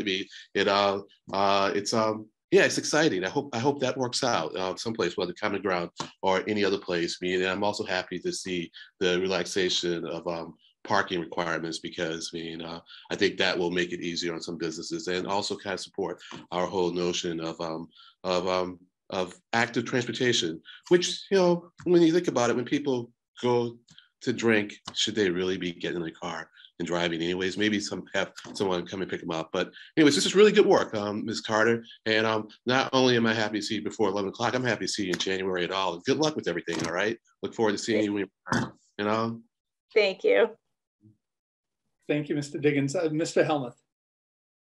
Thank you, Ms. Carter, for your work on this, and especially for doing the good legwork with your colleagues in other departments. I know I checked in with Health and Human Services about this in past weeks, and I know that you've worked together with them to address concerns they had. And it's important to get this right. I think the economic benefit to our businesses is really important, but it's also really important that we continue our really good practices of effective alcohol control policy, not only to protect underage youth, but also to encourage responsible alcohol service and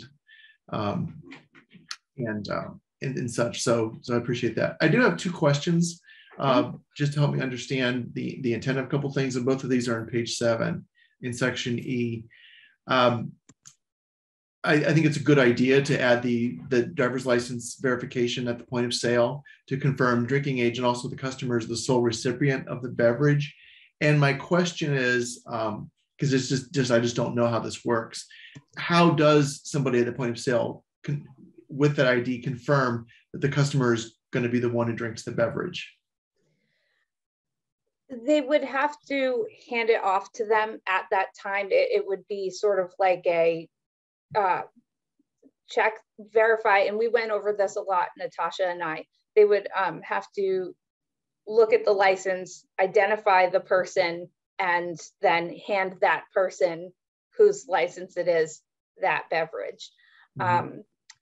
As they proceed to sit, you know, additional controls could happen, but at the point of sale is basically, you know, additional monitoring can happen. There's always, you know, some room for error, but we really wanted to focus on that the person who gets handed the drink is the person whose license is presented.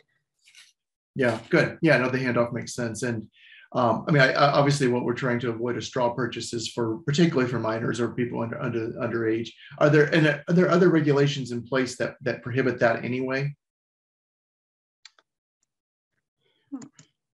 That's probably a better question for the health department, actually. I think there are, but I think what you're getting at is that there are other controls that, you know, that we can look at, or other server training and policy that would address that.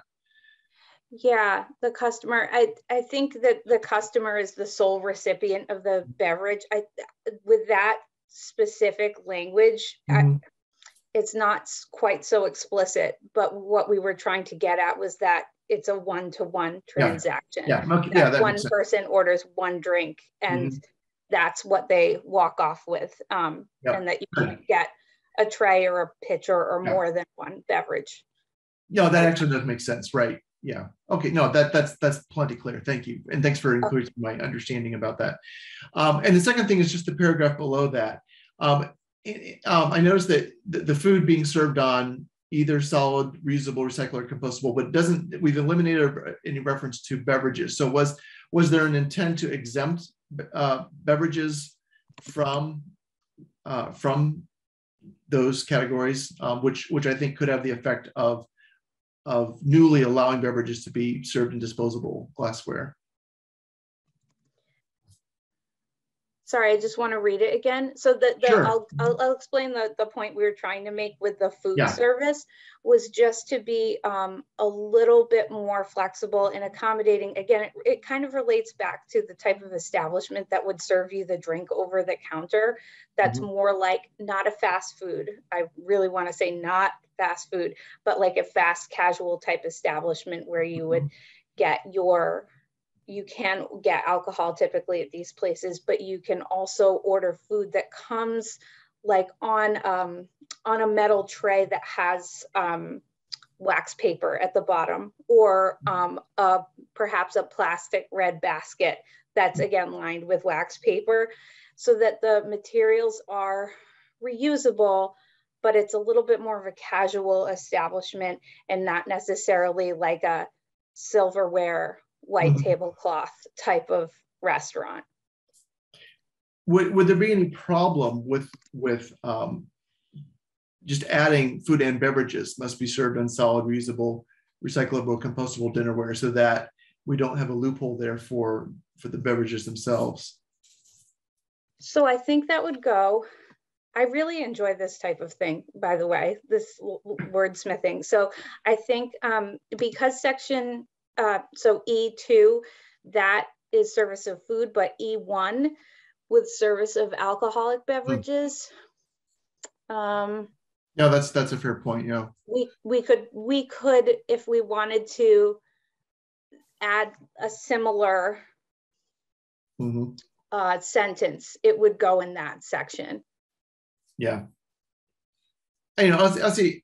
I don't feel super strongly about it. I mostly want to make sure that there was since we were changing some of the categories, and I'm thinking mostly at this point just the environmental sustainability implications for this, that if there's an opportunity to deal with that. But if that's kind of something that could have been raised earlier and gone into this, I'm happy to let this to support this as it is now. And if we want to possibly revisit that as part of another larger sustainability conversation, no, that's fine with me too.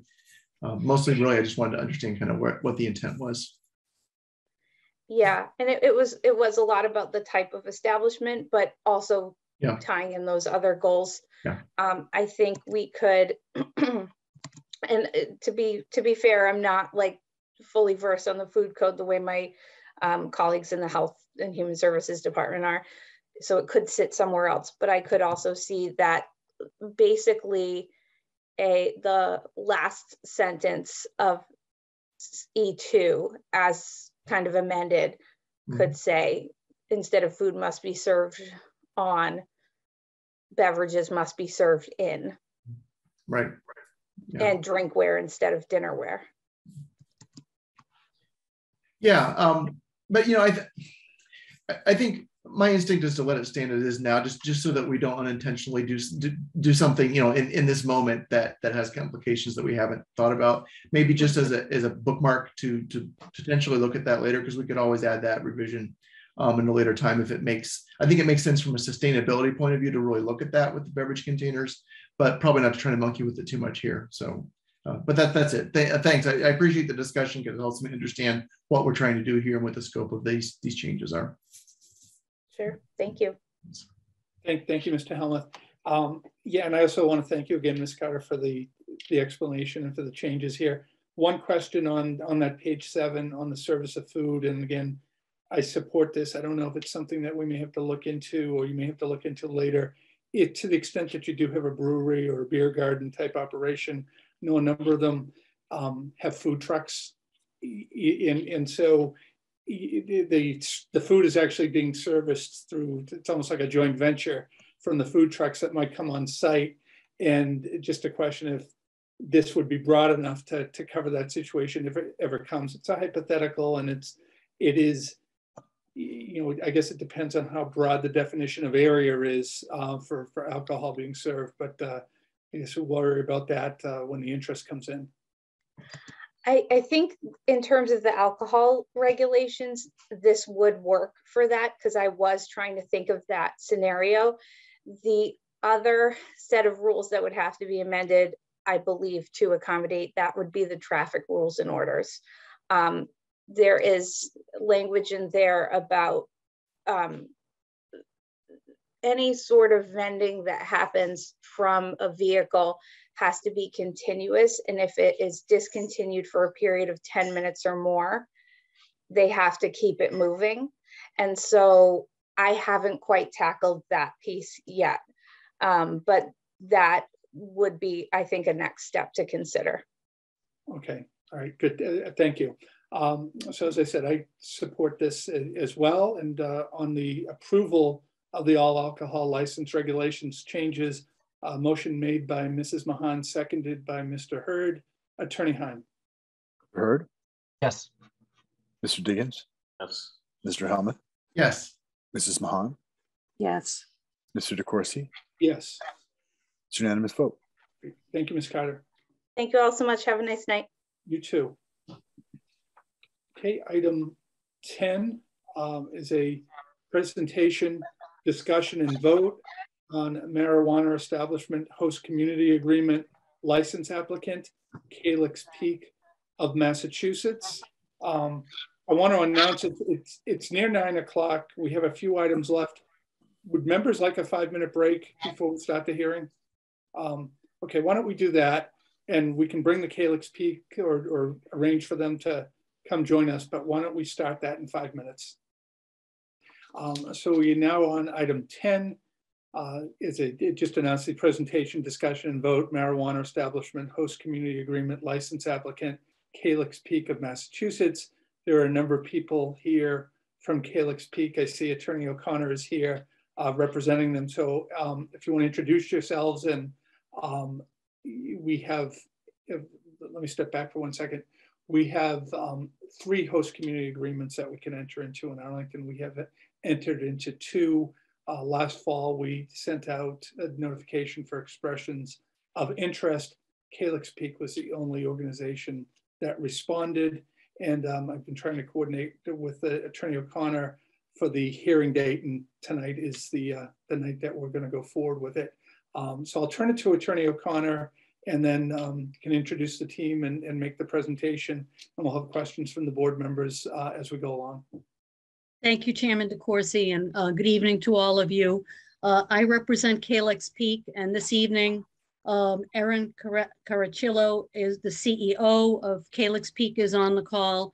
We have Pete D'Agostino from 10X, one of the consultants, and Dan Linsky, who I believe is in charge of security for Calyx Peak. You have an extensive application and project information from Calyx Peak. They have been in front of your board previously for a host community agreement. Calyx, I will give you a very brief overview. Calyx Peak is a very experienced man in the management and administration of retail adult marijuana use. It is a well-capitalized company, and I will, to be charitable with respect to the site, which is 251 Summer Street, Arlington, will say that it'll take a tired-looking site and significantly improve it with a 3,000 square foot building and 7,000 square feet of parking. You also should have a memorandum dated November 23rd, 2021 from the Marijuana Study Group. And I believe Mr. Diggins was the select board representative on that study group. And the study group determined that this proposed project is not anticipated to have a significant impact on safety and operations on Summer Street or the surrounding roadways. There were a couple of issues raised. One of them was a more detailed ingress and egress plan, and a question of whether there would be drilling versus blasting when what is there, as everybody who lives in town knows, this is the old Getty gas station, is to be demolished. Those issues, I would suggest to you, would be better vetted in front of, if the host community agreement is allowed, in front of the Arlington Redevelopment Board. Another issue raised was the status of the 21E at that site. There was a clean 21E for that property. And the Arlington Police Department representative on this committee noted that the experience with Apotheca in the Heights has been a positive one. And for those of you who are in the Heights, I'm in the Heights several times a week, you wouldn't even know Apotheca was there. So I would point out that in 2016, the voters in Massachusetts approved the legalization of recreational adult marijuana use by 53%. Arlington's vote was 57%.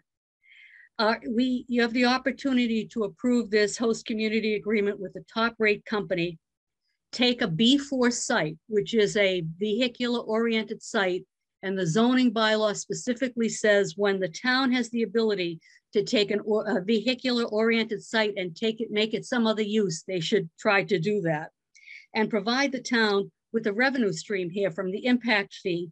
And I would also suggest to you that the renovation and improvements on this property will significantly increase the property value and the property taxes. So I'd like to turn it, unless you have any questions of me, I would like to turn it over to Erin, who will go through the proposal. Yeah, go right ahead. Erin, I think you're muted.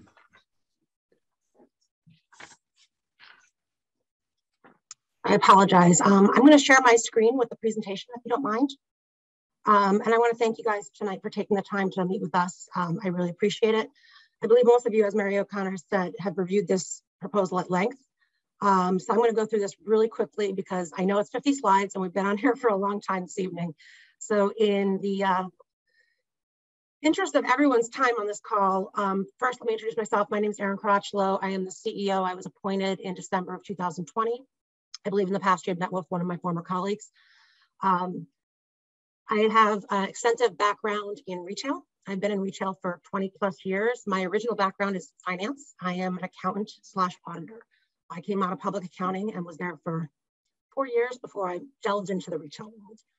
So with that, I wanted to kick off kind of the location. As Mary noted, the plan is to obviously it's to tear down the current facility. We're gonna review keeping the facility and adding on, but it may be a complete demolition once we get a local architect in there to see what we could do.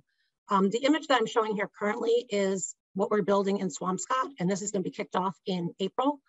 And this was a tear down. So this was a building that was like an old bodega / liquor store. And we tore it to the ground and basically put up this new building. So ideally, this is the aesthetic we're going for, but we would work with local architects in town to ensure that it fits the neighborhood.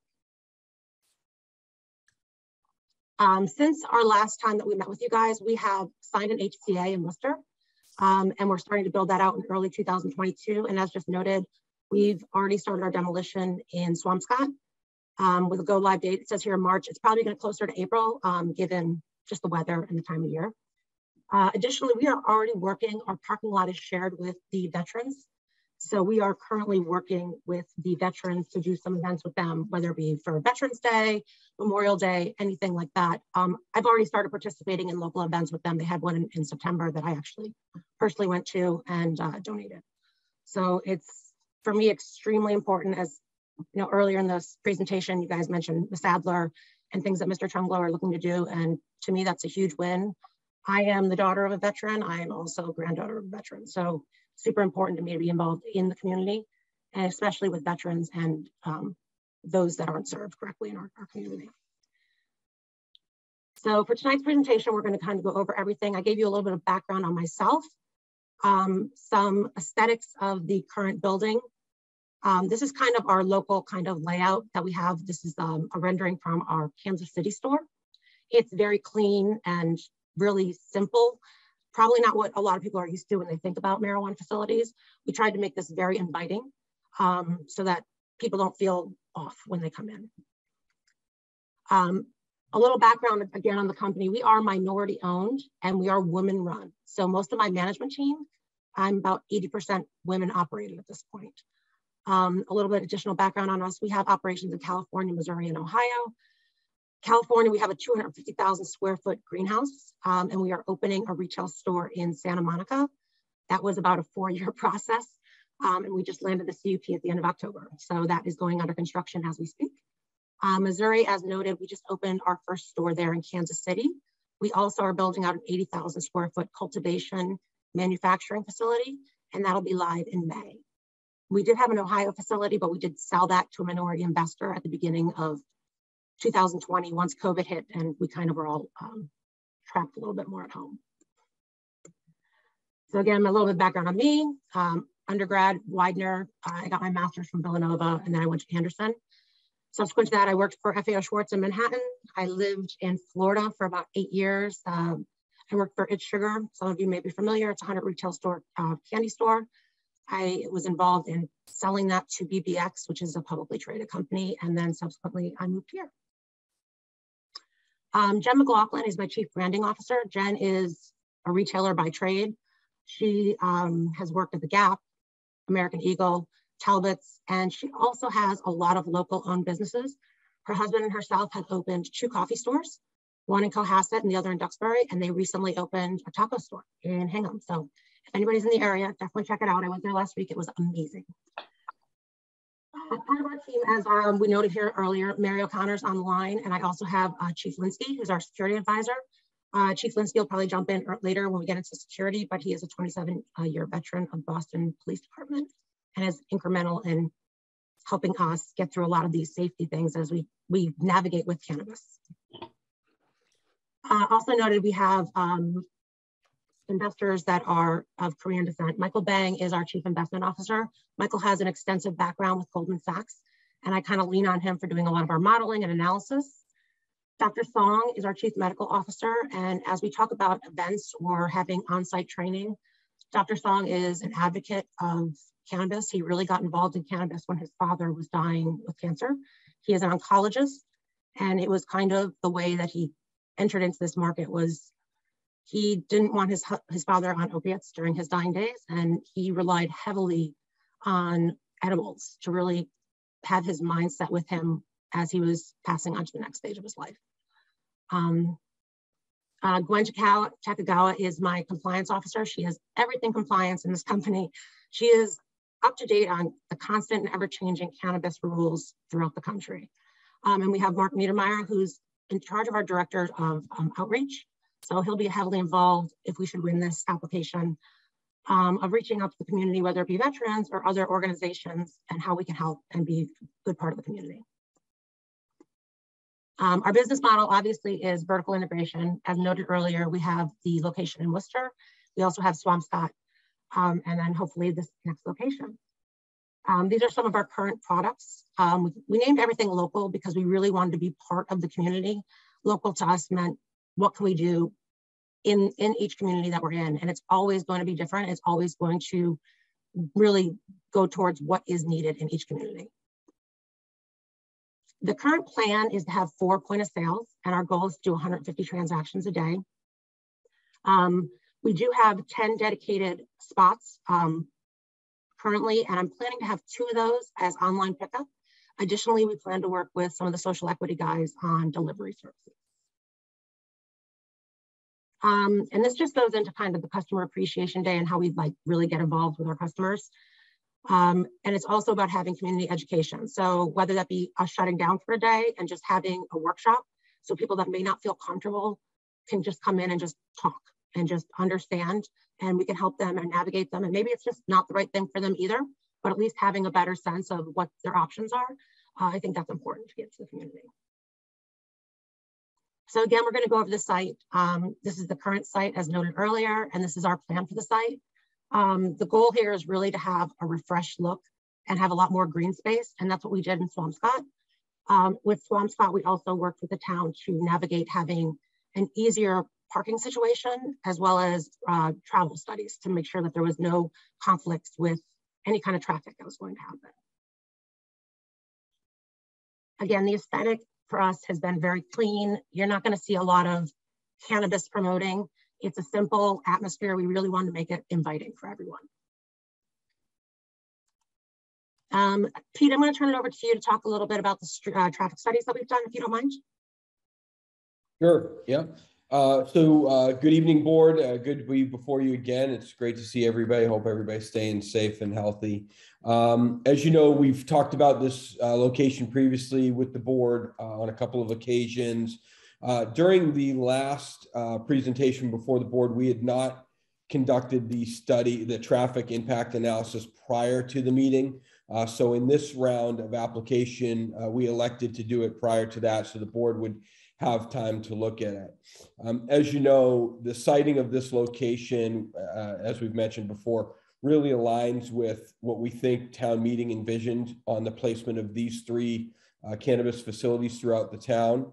And so we think this is really consistent in keeping with what town meeting had kind of envisioned during the zoning and including the implementation of the buffers, which we all know have been very deliberate in how the town has executed those. So everybody should be fairly familiar with 251 Summer Street. We think it's a great location. And if you could, Aaron, just go to the next slide, talk a little bit about, yeah, perfect. So this is just an overlay of marijuana dispensary zoning analysis. This is just how everything lays out in the town. And I don't have my cursor, but you'll see our location with the green star kind of in the middle there. So it's pretty well situated. And if you could, Aaron, go to the next slide. This also shows all the compliance with the buffers and so on and so forth. And then you'll see our site circled at the top left. And again, the overlay of the Google Maps. So it's very compliant with all the zoning. You'll see it doesn't hit any buffers, which is what we're highlighting in the top left.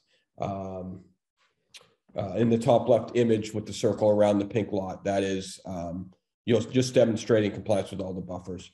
If you could go to the next slide. This is overhead, just back one slide. At the bottom right, you'll see there's an overhead picture of the site. We would plan to keep the building primarily in the same area and utilize the parking space to the left where you'll see there's a bunch of cars. We'll restripe and re-engineer that lot to be compliant with the local zoning and have appropriately sized and marked parking spaces. So there'll certainly be adequate parking. We do have under agreement this entire parcel to include the left lot and the right side of the building as you see it here. So any questions on that? I'm happy to take them, or I can take them at the end as well.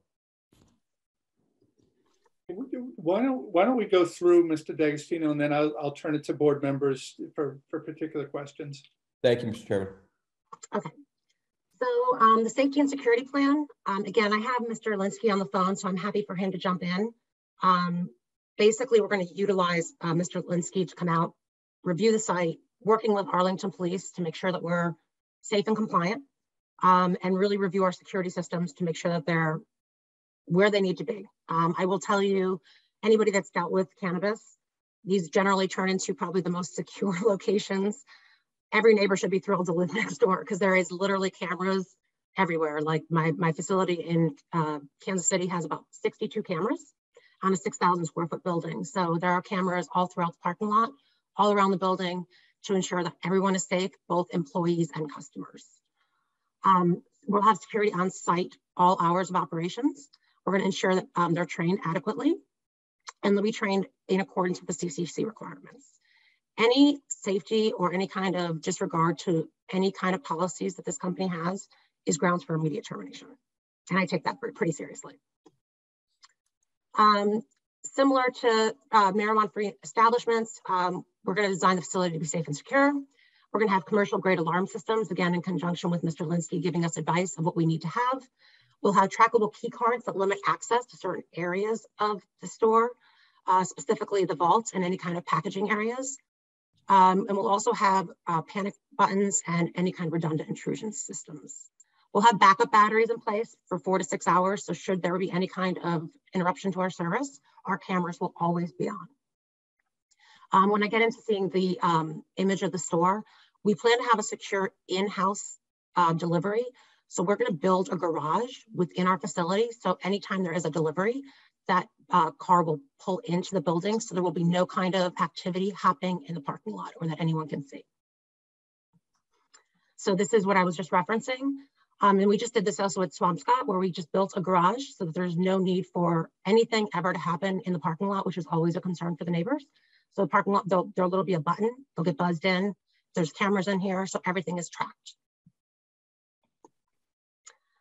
As I noted earlier, I come from an extremely, vigorous audit background. So we do a lot of three-way matching with cash, and I also have external auditors that I bring on usually 2 to 3 times a year to make sure that we're operating compliantly, not only for ourselves, but from a financial standpoint. I want to make sure everything is ticked and tied. As everyone knows, this is a heavy cash business. So making sure that we're making sure everything is accurate is super important. Employee training, diversion prevention, and on-site education. So as noted earlier, Dr. Song is thrilled to come out and potentially educate people that would want to be educated. We'd probably look early on to do those more frequently to get people, aware of what we are and what we do and how we could help them, but also how we're going to try and help the community. Our on-site education for our employees, they're going to go through a lot of training. We also hire a third party to train our employees to make sure that it's not just us coming up with a training guide. It's actually a cannabis training guide to make sure that we're compliant. And we'll work with local vendors to have literature, both on-site as well as in the waiting room while people wait. And if there's any questions, our team will be trained to be able to answer that. As noted earlier, nuisance prevention and diversion is extremely important. So having Mr. Linsky working with the police department, as well as ourselves, to make sure that we're just following any guidelines or any things that they may be thinking that maybe we're not thinking about. We'll have a track and trace system. Our track and trace system is obviously metric. We use FlowHub, which is integrated to the track and trace system. Additionally, we use Work, which is a cannabis payroll provider. And that's also integrated through FlowHub so that we're able to track everybody down to their number. So everything is very trackable. And again, the nuisance prevention, well, nothing will be tolerated. We don't want to be a hazard to the neighborhood. We want to be good neighbors.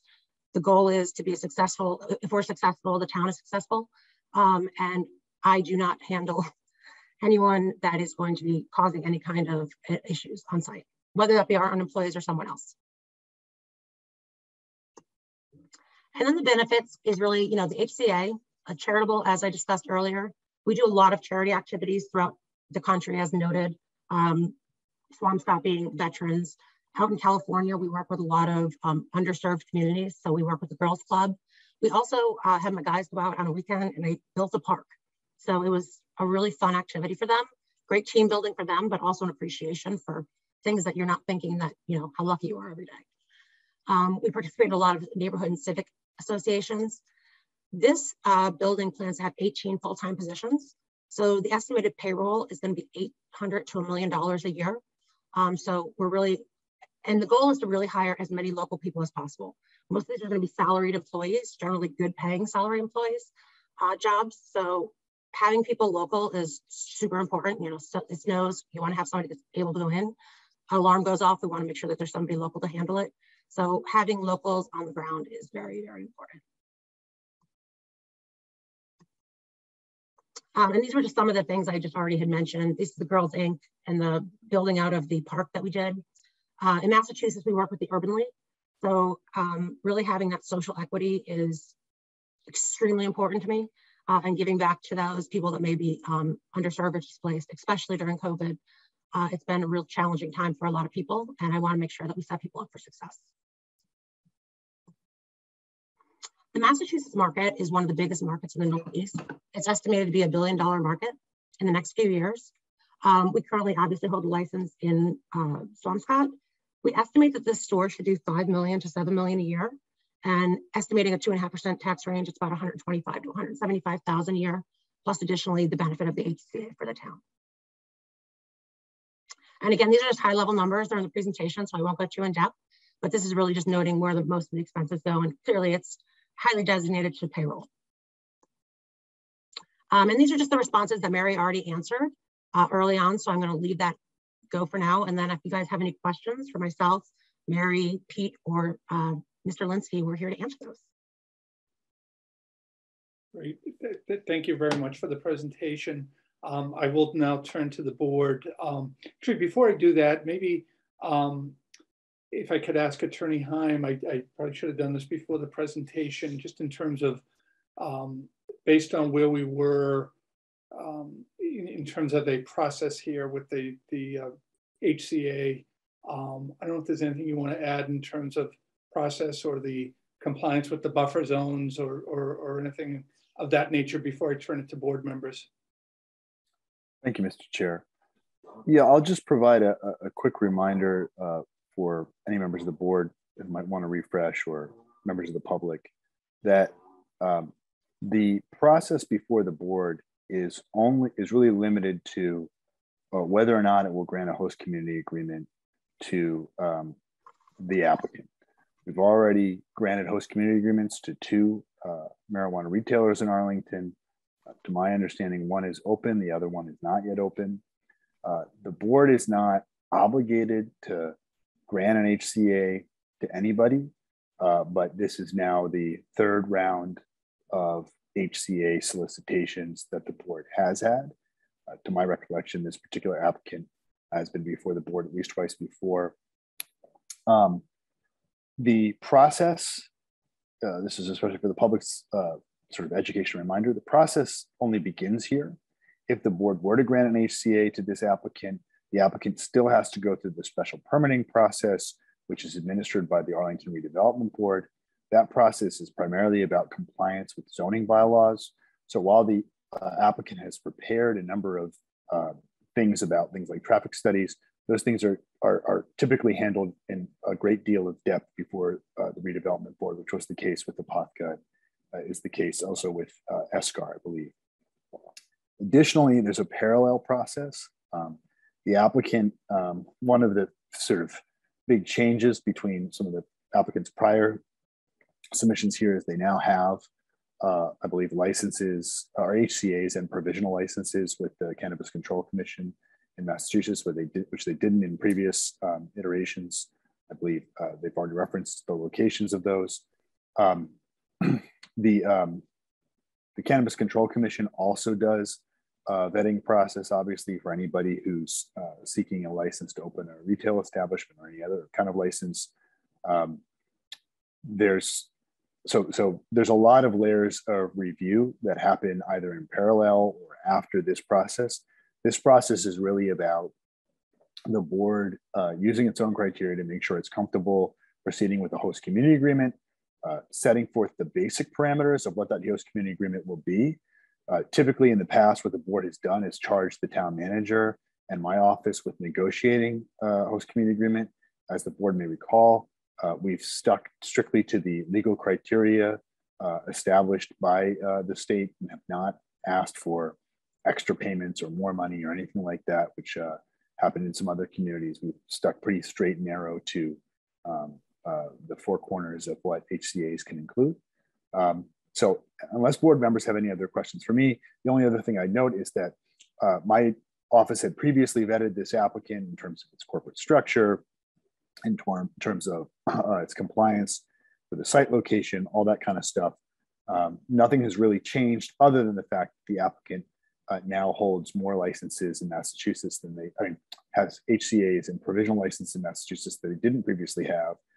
None of those exceeds the number that you're allowed to have in Massachusetts. So the applicant is still in good standing as far as my office is concerned.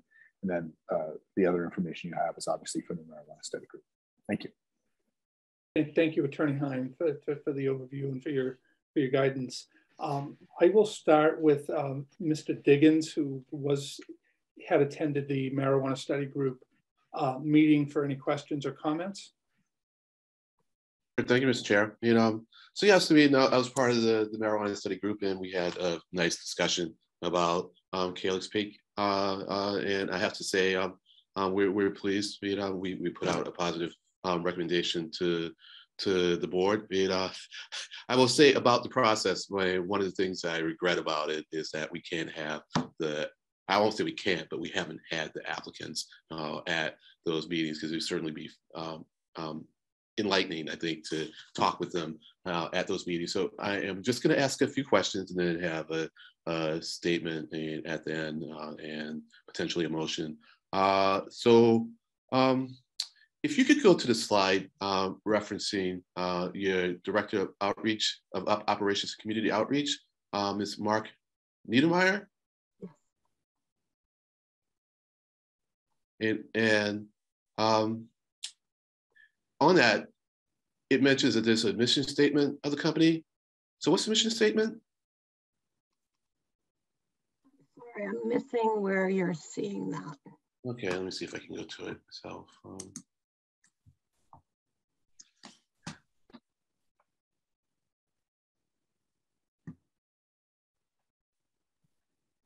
I'm sorry, I'm having a hard time pulling this up.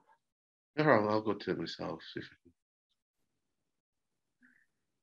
The slides weren't numbered, so it's a little hard to just kind of specify which slide. So it's where you're introducing the staff, and there's Gwen. Oh, okay, I see it. Yeah, so formally, we really have cut back on our staff, just to give you a heads up on that. We did a lot of restructuring in 2020. So our formal mission statement is shop local, buy local, be local. Yeah. And that's kind of, they're obviously an evolving thing, but that's what the important message behind local is. So it's hiring and being part of the local community. Gotcha. All right, cool. Thank you. So can you give me a sense of the nature of the outreach that you might do in Arlington? So again, it's about having, like, reaching out with Mark and reaching out to some of the community activities that are there. I would love to reach out to the veterans, as I noted earlier. That's something that's extremely close to my heart and I'm passionate about. Pete, who's on the phone, is also a former military. So for me, that's extremely important. Also important for us is equity. And I know you guys talked about that a lot tonight. I've already started working with the Urban League and how we could either do some on-site training. What else can we do to help? How can I, as a CEO, develop the next CEO? You know, how do I find the guy that's going to take my job? That's what it's about. And finding those people that really have been impacted through cannabis, but also given the recent situations with COVID. You know, a little background myself, my husband's a teacher. So we've watched a lot of what has happened over the last 2 years and how it's impacted families and a lot of these children. So super important for us to be involved. Great, thank you. So from your market research, I'll ask a question, then say a little more before letting you answer it, or asking you to answer it. I mean, how many marijuana shops do you think Arlington could handle? And I ask you that because I wonder to what extent your wanting to be here is a function of the fact that we are at this point allowing only three establishments. So that's obviously important. Given that there is nothing really close in proximity besides Apotheca right now, and obviously the other host community agreement that's out there, having places that are not served as well is really important. You know, we've been looking at other areas along the coast as well, where there's a 10 to 15 miles, but everybody knows with Boston traffic, that could be 30, 40 minutes, especially on a snow day. So finding areas that aren't on top of each other and aren't highly populated is important. So, but I mean, do you think Arlington could handle more than 3 establishments? Well, if I'm being greedy, no. if you're going to give it to me, right? Because, you know, as you add more, it obviously, it's just going to detract from other businesses. So knowing that we will probably pull a little bit from Apotheca, depending on where people are buying from, and somebody else will pull from us, right? That's just the way it's going to work until the market kind of settles and everybody lands with their 3 recreational licenses, which is all you're allowed to have. So it's going to be a continuing, evolving land, a little bit of a footprint until the ship kind of lands itself. Gotcha. Aaron, if I could add to that, if I may. Mr. Diggins, how are you, sir? Good to see you again. It's been a while. You know, I think when we think about the kind of the market in Arlington, I mean, we have Apotheca, who really services the Heights area of the town. And then you have Escobar, which would be on the east side, and then Calyx really serving the middle of Arlington. And I know we talked about this at the last go around. I really feel as though that was the intent of town meeting, to spread them out with the 2,000-foot buffer. And I think this meets that intent, and it doesn't detract from the other businesses that you've approved in town. I think when I think of Arlington and how challenging it has been to get property and meet these 2,000-foot buffers and actually get these businesses spread out, to add a 4th or 5th one could become more challenging because they're going to have to go between 2 of the entities, whether it's between us and Escobar or Apotheca or whatever the case may be. So I think the way this has come together is a little bit interesting, because I think, you know, putting in the buffers the way the town did, they actually got the result they were hoping for. So I think with that, hopefully the board would move forward with this applicant, and then, you know, give it some time to evaluate how those 3 businesses are operating and servicing the town before they added more. Great.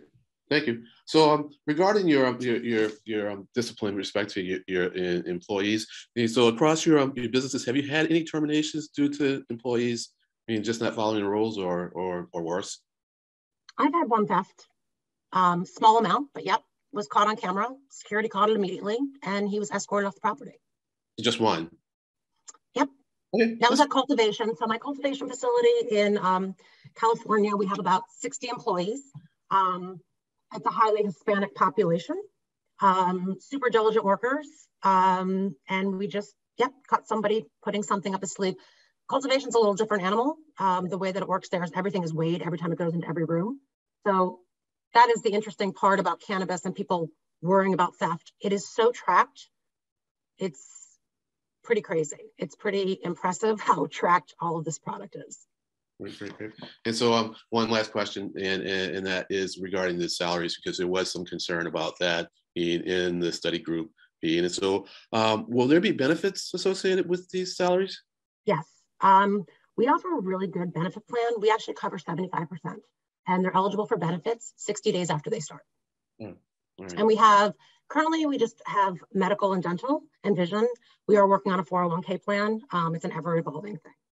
And so is that part of the total when you say it's a 800K to 1 million payroll? It does not include any kind of 401k. It does include healthcare benefits, taxes, etc. Yeah, all right. Yeah, I guess one of the concerns is well, I don't guess. I mean, one of the concerns is that Arlington is just a pretty expensive place to live. I mean, and so with 18 employees, mean at 800K to 1 million, it's still going to be a little tight. I mean, well, rather tight. I mean, for someone to live here, I mean, and work there. But it's the market's what it is. I mean, and it's not. So just some of those 18 are hourlies, right? We always open it up where if it's someone who, college kid who just wants to put in 3 hours after school. So we expect that there's always a demand fluctuation in the evening when people are leaving work. So it's great when the college kids want to work for you, like from 4 to 8, because it gives them the opportunity to make extra money, and then it's not a full-time job.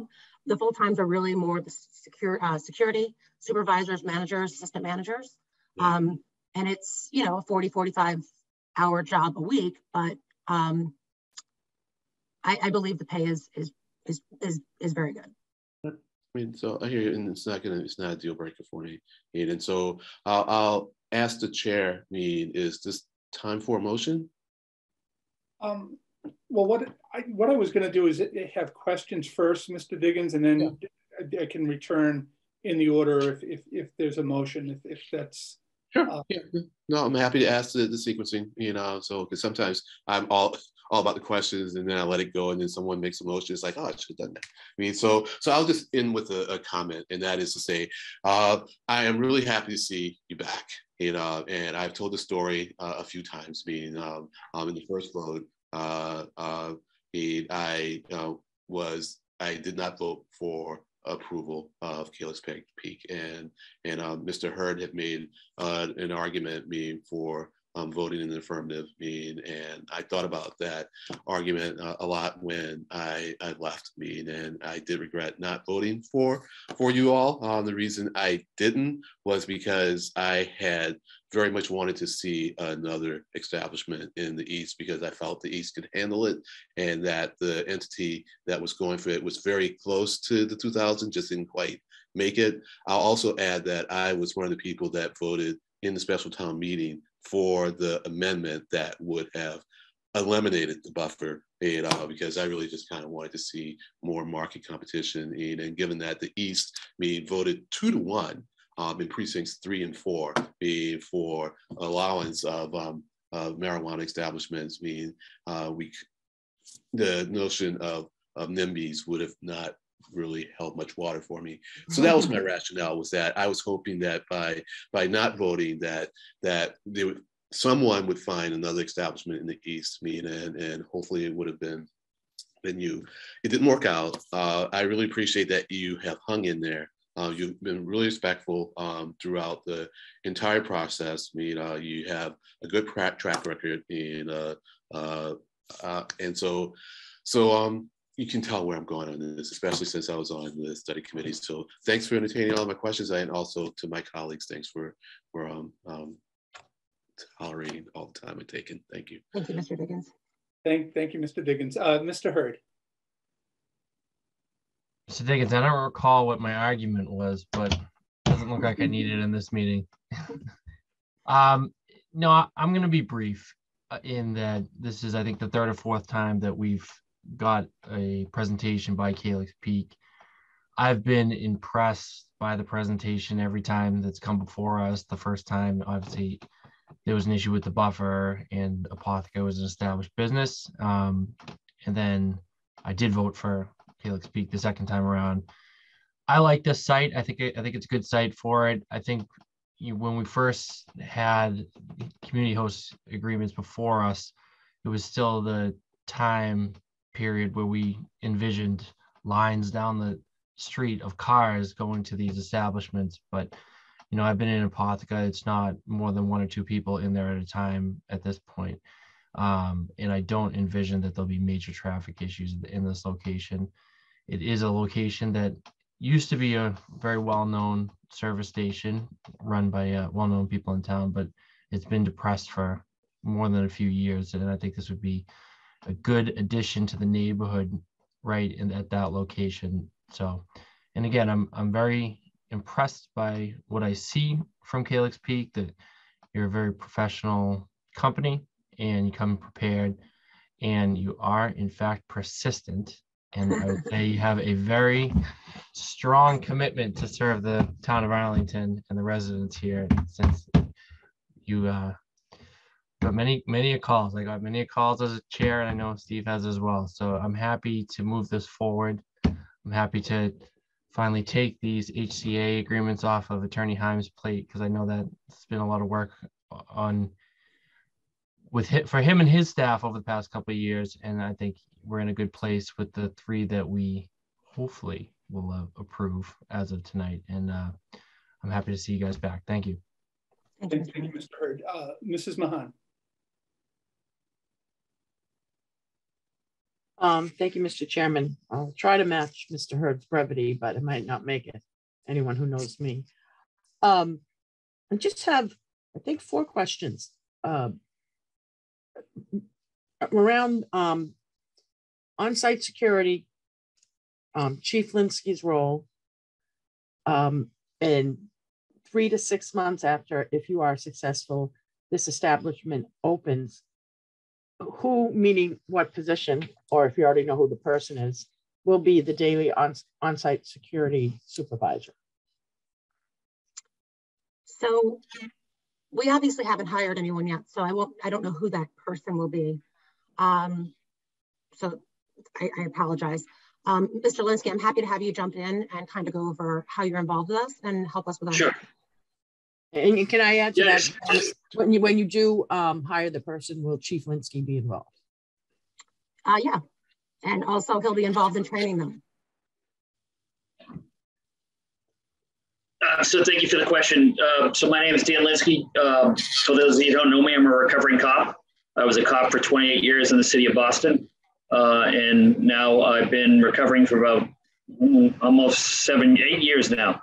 I was the chief of the Boston Police Department when I left my service with the city, and my most culminating event, I was in charge during the Marathon bombing attack, and had many of your officers from Arlington come over to help us in a bad day in Watertown.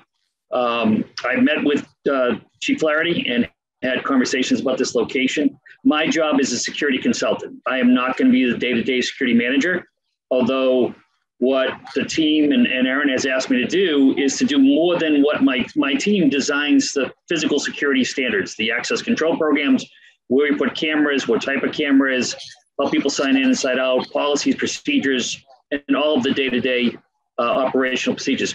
I will not be overseeing day-to-day operations of security. I will work with the team to determine who that will be, vet that person, make sure they are well-trained, well-equipped, and well-prepared to do it, although I will be at their right hand. One of the things the team has asked me to do is to go outside the 4 walls of the facility to make sure that one of our clients leaves our facility and goes down the street to Arlington Catholic and uses the parking lot to use product. And somebody takes a photograph of that, a picture, a video, the police interact with that individual, we get a report of it, they can contact the security manager or they can contact me. And that person is no longer welcome at any Calyx Peak facility in Massachusetts. We value what communities allow us to do and value the licenses they give us. And if anyone wants to not obey the rules, they're not welcome at our facility. So we've got a good neighbor agreement with everybody. I'm working day to day with the team to set up the policies, procedures, training, make sure the security manager is well suited, working with them on individual investigations. If we get one of the events where an employee is diverting product or we have an issue or concern, my job is to work with the security manager that we pick and the Arlington Police Department, any other, whether it's the Cannabis Control Commission or the city zoning board or anyone, to make sure that all the information, issues, and concerns are there. And if there's an investigation needed, we do it. We also, it's great to have 52 cameras that record 24 hours a day. One of the things we do for our clients is kind of compliance. So I go in and pull video, random videos of different days, hours, types, and see whether or not everyone who is on board is complying with what we said we would do for rules and policies. There's limited access to the safe, right? However, sometimes people get lazy and people prop a door open and people who shouldn't be in there are helping carry things out. We go in and look at video, and if that's the case, we first discipline, train, and if not, remove. The other things we do with our clients are secret shopper training, where our team will go in, try and use fake IDs, see if our security team that's in-house is working well or not working well to address issues of diversion to youth in the community. So my job is not to be the day-to-day operations manager, but to help quarterback that team and support them going forward. I look at it as the Bill Belichick of the Calyx Peak security team, where I'm coaching and directing and hopefully bringing in a new Super Bowl this year against that evil man in Tampa Bay who left us. And I didn't talk until I was 3. My mother thought I was deaf and mute and had me tested. And now she says she can't shut me up. So I'll shut up. And if you have other questions, let me know. Well, I just wish Coach Belichick gave after game interviews the way you just gave your presentation. No, I appreciate that. And I understand motto, mantra, if you see something, say something. And my daytime job is a court reporter. But when that fails, especially around public safety, construction, you know, those types of entities that abide to that, it has, you know, some really serious consequences. And what I've seen when it's failed is when something has been going on that isn't safe, whether it's not safe to your employees, whether it's not safe to your patrons, and there's nobody trained there that can recognize that situation, that that's not safe, whether it's in terms of running a business, whether it's in terms of, you know, how you dig up against a rubble stone wall and workers go underneath and the workers don't know that they put themselves in safety. So my thing is, I guess I would just leave it, unless you have, anyone had any kind of quick brief thing to that. I'd really stress the, sometimes people fall into, oh, see something, yeah, see something, say something, but you need to have someone on site that is qualified to recognize that versus a college student. And I'm not putting that down. That's coming in, working 4 to 8 or 5 to 9 or anything like that. So. You're absolutely correct. And that's what my job is to do, to make sure that the team there is well-versed to deal with any situation that comes forward. I've kind of made a career off of that. The other thing we've talked to the chief about is there is some technology available where our video cameras could be easily accessed by the Arlington Police Department anytime they wanted them through some technology that's available. And we've offered that if need be. To make sure that they can actually do their own kind of check-in and peek if need be, or in the case of an emergency going forward. We want to train our staff to deal with all kinds of emergencies. You know, I don't anticipate robberies. However, if there's a robbery, take it. We can take what you need. We've got a bunch of cameras. We're going to work with the Arlington Police Department to get you out of there. We're going to train our staff how to make sure they don't put themselves in harm's way over a bunch of product if somebody's desperate to do something. We've also designed our facility to hopefully have you go to the other 2 facilities in Arlington if you want to do a robbery, because ours is a little more security enhanced, and we're deterring people from doing that. But I agree with you. We need to prepare people for all hazards, and that's not something Aaron and the team takes lightly. They're very serious about making sure we keep our clients safe and our team safe. Thank you. And the last 2 things, really just don't expect comment here because I'm just putting it out. It goes sort of beyond our scope here. But I know you and your team and Attorney O'Connor will be addressing this. Just as you move forward, I know when you design the building and level the site to whatever plane you do, I'm not well versed on flooding impacts up in this location, except for when we have those really quick flash floods. That, you know, so I know that's not before this board if you do move forward, but I just would put a plug into that to, as I know you will, have your team look at what this building. It seems like you're putting it pretty much in the same place, adding the garage, 10-car parking lot. But as you move forward and come, if you do, before the appropriate body, I just wanted to put the pitch in. And lastly, I know it's a little small little thing. I know one time at one of the previous hearings, it drove me crazy because it was probably said 60 times, but just moving forward, and this is a transcriptionist to me, I just like word search city or town, and you know, and just make sure, like, if you're going to a city, it says, you know, abide by city ordinances, city zoning bylaws, stuff like that. I did hear Mr. Jackson, he said town meeting, well versed with it, he knew everything there. It's just a small little thing, but I just like moving forward with other cities and towns. I just have, you know, whoever your really good admin person is, just say, you know, okay, we're going before town, let's search city. And vice versa. So it's no big, not at this meeting, but I know we had a previous meeting. I only saw it once in all your submissions and your PowerPoint, so that's not bad. But I know it's a pet peeve, but to me, like when you come into a community, if you recognize what their form of government is and are consistent, that really gives me a sense that they know where they're coming to. They've done their research, as you have. So with that, I will thank you, Mr. Chairman. Thank you, Mrs. Mahan. Mr. Helmuth. Thank you. Thank you for your thoughtful presentation and all your legwork.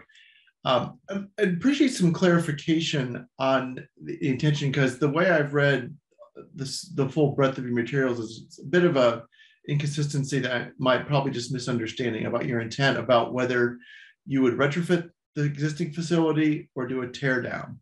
Because I kind of saw different things in different places. And if you could not only answer that, but kind of explain your business rationale and what you'd really prefer to do and why. Well, some of this is going to come down to supply chain. And as I'm sure everybody knows right now, supply chain is extremely disruptive. And just getting people on site is really challenging. So it's going to come down. Originally, I think the plan before I started was always to be a tear down. I visited the site multiple times. I've met with Mr. Fanchetti. And if we can, I prefer to retrofit it, build off of what's already there, still make it gorgeous and beautiful, but maybe mitigating some of the noise to neighbors from tearing down a building. But we have to see what we can possibly do. So I don't have the exact answer, and we'd have to go get architectures to do that, architectural drawings. Okay. But I know the plan originally was always a tear down. I'm leaning towards not it being tear down, so it moves a little quicker. Okay, so that's kind of up in the air. Yeah. Are you confident that in either scenario you can fully execute the security, the mitigation for traffic, the green space, and everything else that you're promising? Yes. The building size won't change. It's just whether or not it comes down and goes up, or I could retrofit it to still be in that same area. Okay. So I'm not worried about any aesthetics changing. It's really going to come down to a speed of how we can get this done and what I'm really working with, right? Once we go in there and actually have an architect come in and a contractor come in, I don't know what the bones of that building even are. Okay. So that's kind of why I'm in between. Yeah, no, that's fair.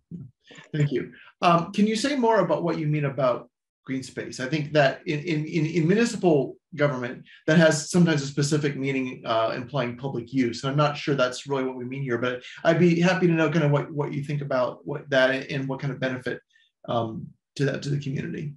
I don't know if it's a community benefit.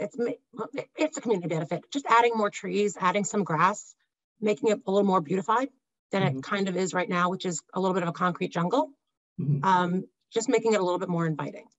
Yeah, sure. Okay. But no, it won't be anywhere where anybody's going to sit or loiter or anything like that. Yeah, that's fine. Yeah, green space often implies a park, or bench or anything. So yeah, okay, great. And my final question, and this is a question and I think in a caution, I just invite you to elaborate about this. I noticed one thing I really appreciated in your application is you talked about your strong commitment to only marketing to people over the age of 25, and you even cited some good brain science about why it's a good idea to wait until you're that old before you initiate marijuana use. And that, from my day job, I spent many years working in addictions and public health. That's right on. Delaying is a really good idea. The same goes for drinking.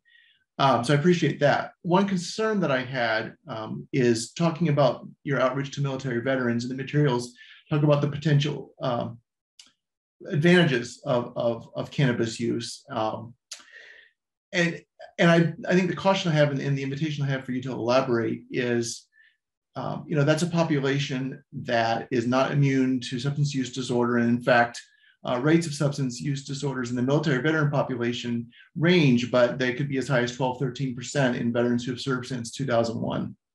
So there can be a vulnerability, particularly for veterans who have a co-occurring PTSD and other disorders, and self-medication, with alcohol, with cannabis, with other drugs, is something the veterans will turn to, but what they really need is treatment for their PTSD symptoms.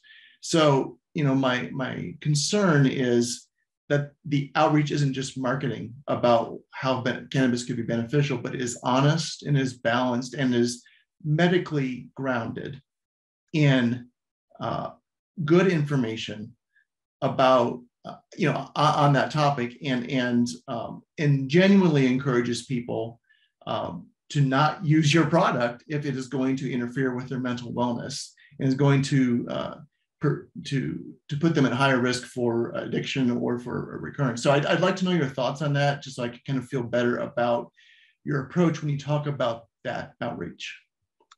Yeah, so as I noted earlier, one of our owners, investors is a doctor.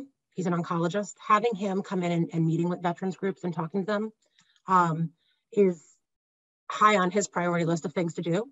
And obviously he's a doctor. His goal is not to be there to push pills or push drugs or push us even per se. It's really to educate and help them navigate what is the best course for them. And you know, at one of my Santa Monica meetings, a local brought up, and she was a nurse, can you give out free, like a little binder so that somebody that goes home and tries something can write down what those symptoms, like what happened? Like if I took an edible and it did this, well, maybe I don't want it anymore. And how do you find that right balance of what's best for that person? Because every person is different. Every age group is different. Females react differently than men, just like with alcohol. So making sure that we're educating based on the science and the facts is important, and not just pushing it because it's a profit. And as far as the marketing, you know, a lot of the marketing that happens in this industry right now is a lot of email and texting, right? I mean, it's the world has changed. Everything is flagged. Obviously, I can't prevent a 21-year-old from coming into our store, but I can turn them off from being on our email list. So whether we're promoting markdowns or promoting a special event, we can turn them off from that. So that would be the intent there, is just flag that button so that anybody that's under 25, we're not marketing to per se. Again, I can't prevent them to coming in, but our goal isn't to get a 22-year-old in the store every day. Okay, yeah, thank you. I appreciate the responses. I don't think I have any further questions. My colleagues have really covered some of the ground that I was going to, so turn it over to you, Mr. Chair. Okay, thank you, Mr. Helmuth. And I also want to thank the Calyx Peak team for coming in again. Mr. D'Agostino has been a frequent visitor at our meetings. He's back with us again today. Just a couple of questions, and one had to do with you mentioned online pickup. I'm just wanted to hear a little bit more about security for those type of transactions, and you know, how that would differ from the customer showing up to the site, if it differs at all in terms of going into the building or the interaction with your staff. Yeah, so that parking is just so that they can come in, they show the front desk their online order, and they could just pop in really quickly and grab it versus sitting there trying to browse, figure out what they want. Someone like myself, I know exactly what I want, so I hunt down where it's at, and if I have to drive 45 minutes, that's where I go to get it. And it's just easier to walk in, grab it, and be out the door. So mitigating traffic and also mitigating too many people in one place, especially given COVID, and taking people's time into consideration is super important. Okay. And Mr. Chairman, it's similar to the Dunkin' Donuts app that, you know, many, not me, but my kids have, where they hit an app on the phone and order their stuff and they walk in, pick it up and go. However, you walk up to the store, the security outside will check your ID to make sure you're 21 and it's a valid ID and that you're the person ID. You'll then go in and go to your quick order pickup line, and we will again check your ID to make sure you're the person and it matches the response. So we still have the same security metrics. It just, as Erin mentioned, it helps with timing issues, parking and traffic issues. And it is all an internal system that's well regulated cyber-wise. Okay, thank you for that information. And the other thing I wanted to ask about, and this came up previously when Calyx Peak was before us, just while this is a B4 zone, it is surrounded by a neighborhood, and I did believe there was discussion about what you were doing in Swampscott, because I think there are residences nearby that facility. What you did there, now what you found as you're getting closer to opening, that you would do with neighborhood outreach for this site if you were selected. Erin, you want me to go through what we did there a little bit, or do you? Yeah, so it's really a communication thing, and Pete can jump in, but we, once we were approved, it was, you know, Pete will jump in on his meetings that he's had, but our contractor also reaches out every week to tell them what's going on, if it's going to impede traffic, if there's going to be extra noise, anything that matter, like we've given them a 3-month timeline, but every Monday, if something should change over the weekend, we had snow last week, so things got delayed. We get an email on Monday morning out to all the neighbors just to give them a heads up of what's going on. And then Pete, if you want to jump in. Yeah, Erin, that was a great summary of what we're doing now. And Mr. Chairman, prior to even beginning construction, I don't know if you know our site in Swampscott, but the back of our building to the nearest resident is about 12 feet. It's very, very close. We're the only business in the area. We literally sit in the middle of a residential area with no other commercial uses next to us. And we've had an incredibly good experience. There's a shared parking lot with the VFW, but that's all one parcel, if you will. We've had a great interaction with the neighbors. And it's just about communication, like Aaron said. We've met with them on site. We've done tours. We did, site plan visits. We did a pre-construction meeting on site with the contractor. They have the contractors, direct contact information. So I think when you're communicating with people at a high level, they appreciate that. They understand construction can be frustrating at times, but we try to limit that as best we can. And we do a lot of that with trying to set the right expectation as to what is coming up. And generally, once these are open, they're very, very smooth. And as you guys have seen with Apotheca and other places. But, we understand construction can be frustrating, especially in New England during the limited construction window when everybody's trying to get stuff done. And so that's how we've just been very proactive. And then since construction started, our project manager sends out emails through the town. Yeah, there's actually a email chain that includes the town and the direct abutters, and they send out updates as appropriate with updates to schedules and things. So it's about being proactive initially and then executing against it once we're actually on site. Okay, great, thank you. That's all the questions I had. What I wanted to do is allow the board to ask questions, and then we can move into a phase now if we're prepared to make a motion. And I'll go through in the same order and go back to Mr. Diggins. Thank you, Mr. Chair. So I am happy to make the motion, and given the gravity of this motion, I would just want to make sure that I get it right. So I'm going to ask you and/or Mr. Heim to give me some guidance on the wording of this motion. Attorney Heim, do you have any suggestions on a wording of a motion? Yes, Mr. Chair, thank you. I think the appropriate motion would be, if you're inclined to act favorably towards the application, that the board grant a host community agreement to Calyx Peak for the location and under the terms of their application, contingent upon the successful negotiation of the specifics of a host community agreement between the town manager through the town council and Calyx Peak. Frankly speaking, the actual host community agreement itself is fairly straightforward, and this is now the 3rd time we've gone through it, so I don't think that would take long, but I think you'd essentially be approving contingent upon successful negotiation of the terms of the agreement with the manager, which we would then make sure that we bring back to you guys to have executed. Well, thank you, Mr. Heim. That certainly simplified things for me. So I'm going to try and reduce that down to a sentence. So I would like to make a motion to grant the host community agreement contingent upon whatever negotiations we need to do in order to make this successful. Great. Thank you, Mr. Diggins. Mr. Hurd. Second. Okay. Mrs. Mahan.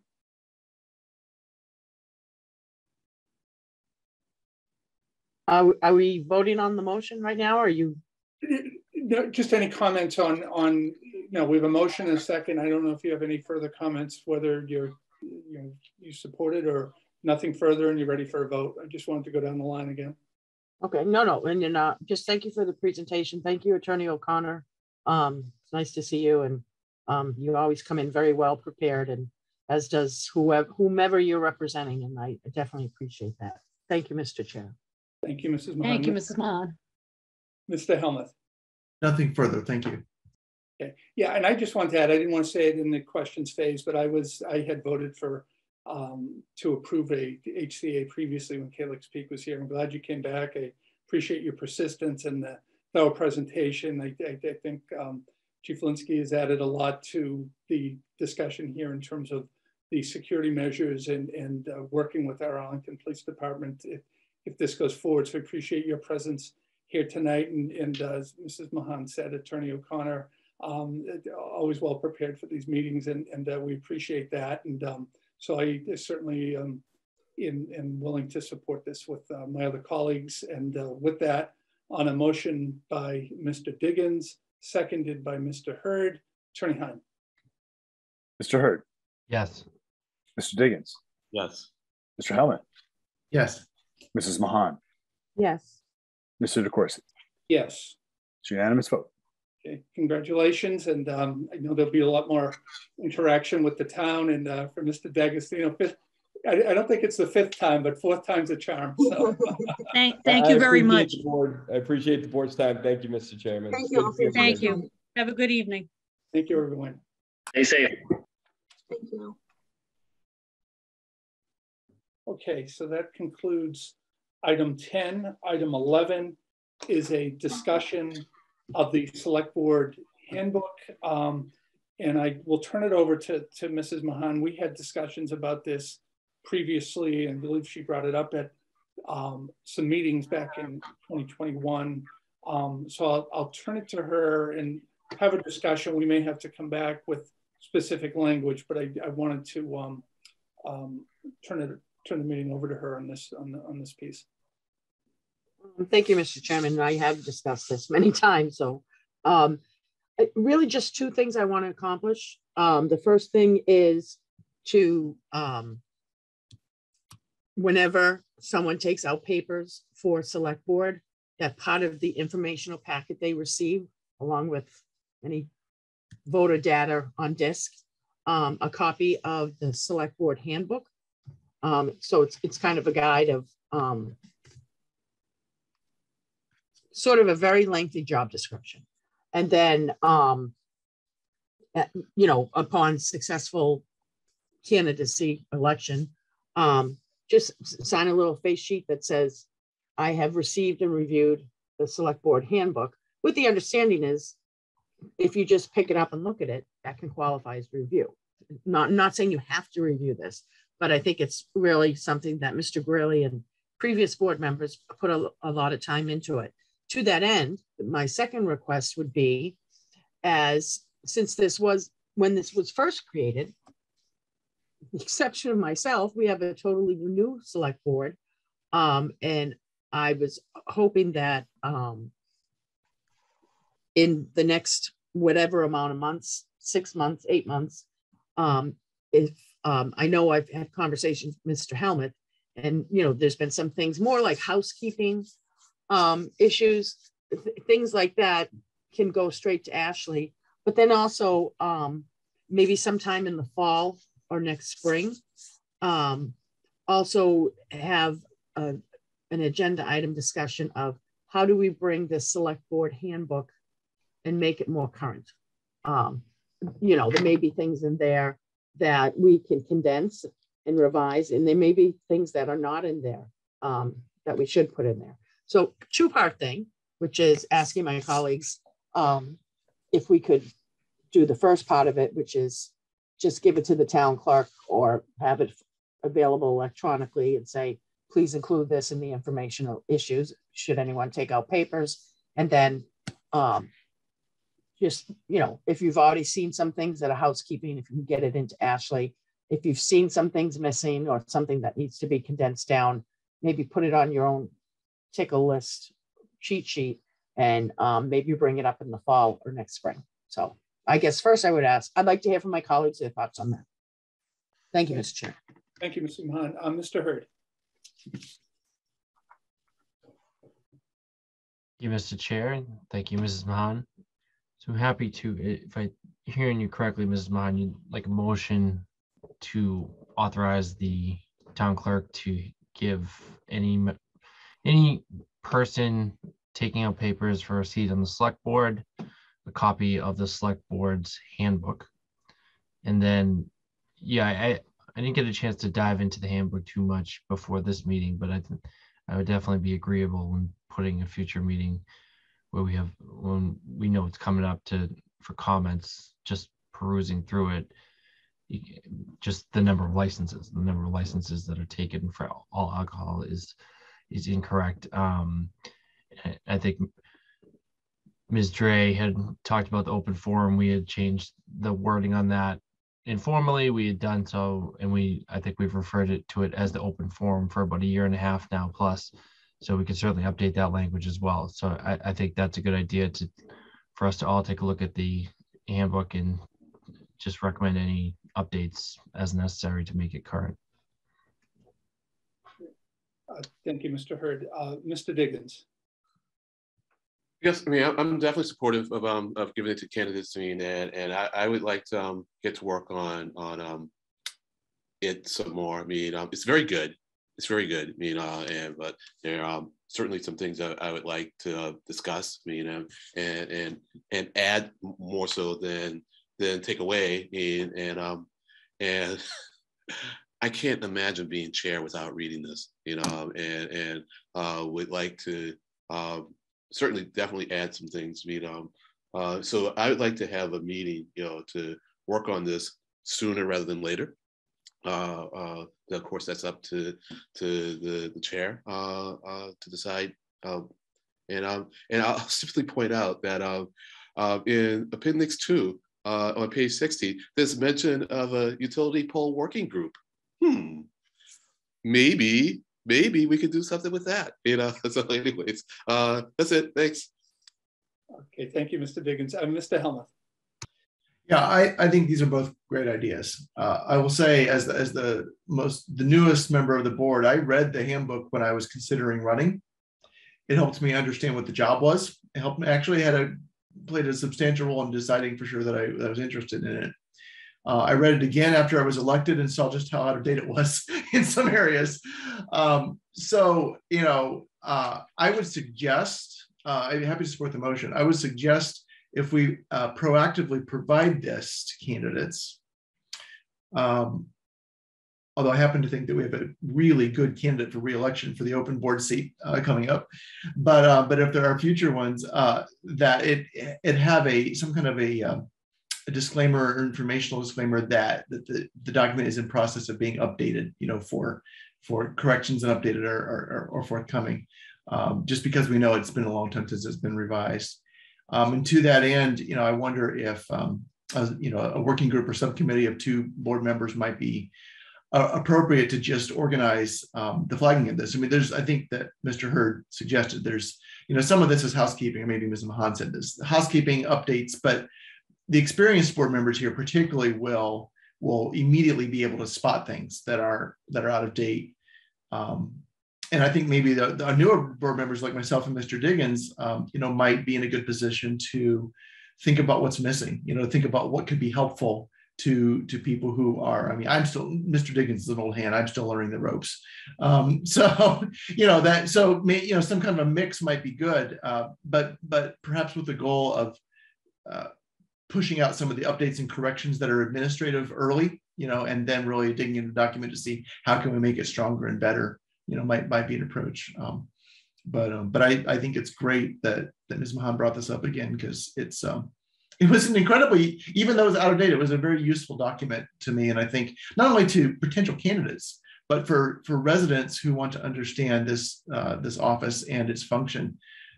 Another thing I learned running for the office is talking to people instead of running for select board, and I would get this look, and you could tell they wanted to understand. Most people really don't spend a lot of time thinking about what we do, and why should they? It's unusual. It's not, if you don't come from this area, there aren't select boards in other states, so I think that it could be a useful document that once it's cleaned up, we could even promote more proactively as an educational piece for residents about what the function of this office is. So, rah. Thank you, Mr. Hamlin. Yeah, and I agree. So why don't we can take action on the first part tonight as part of the motion.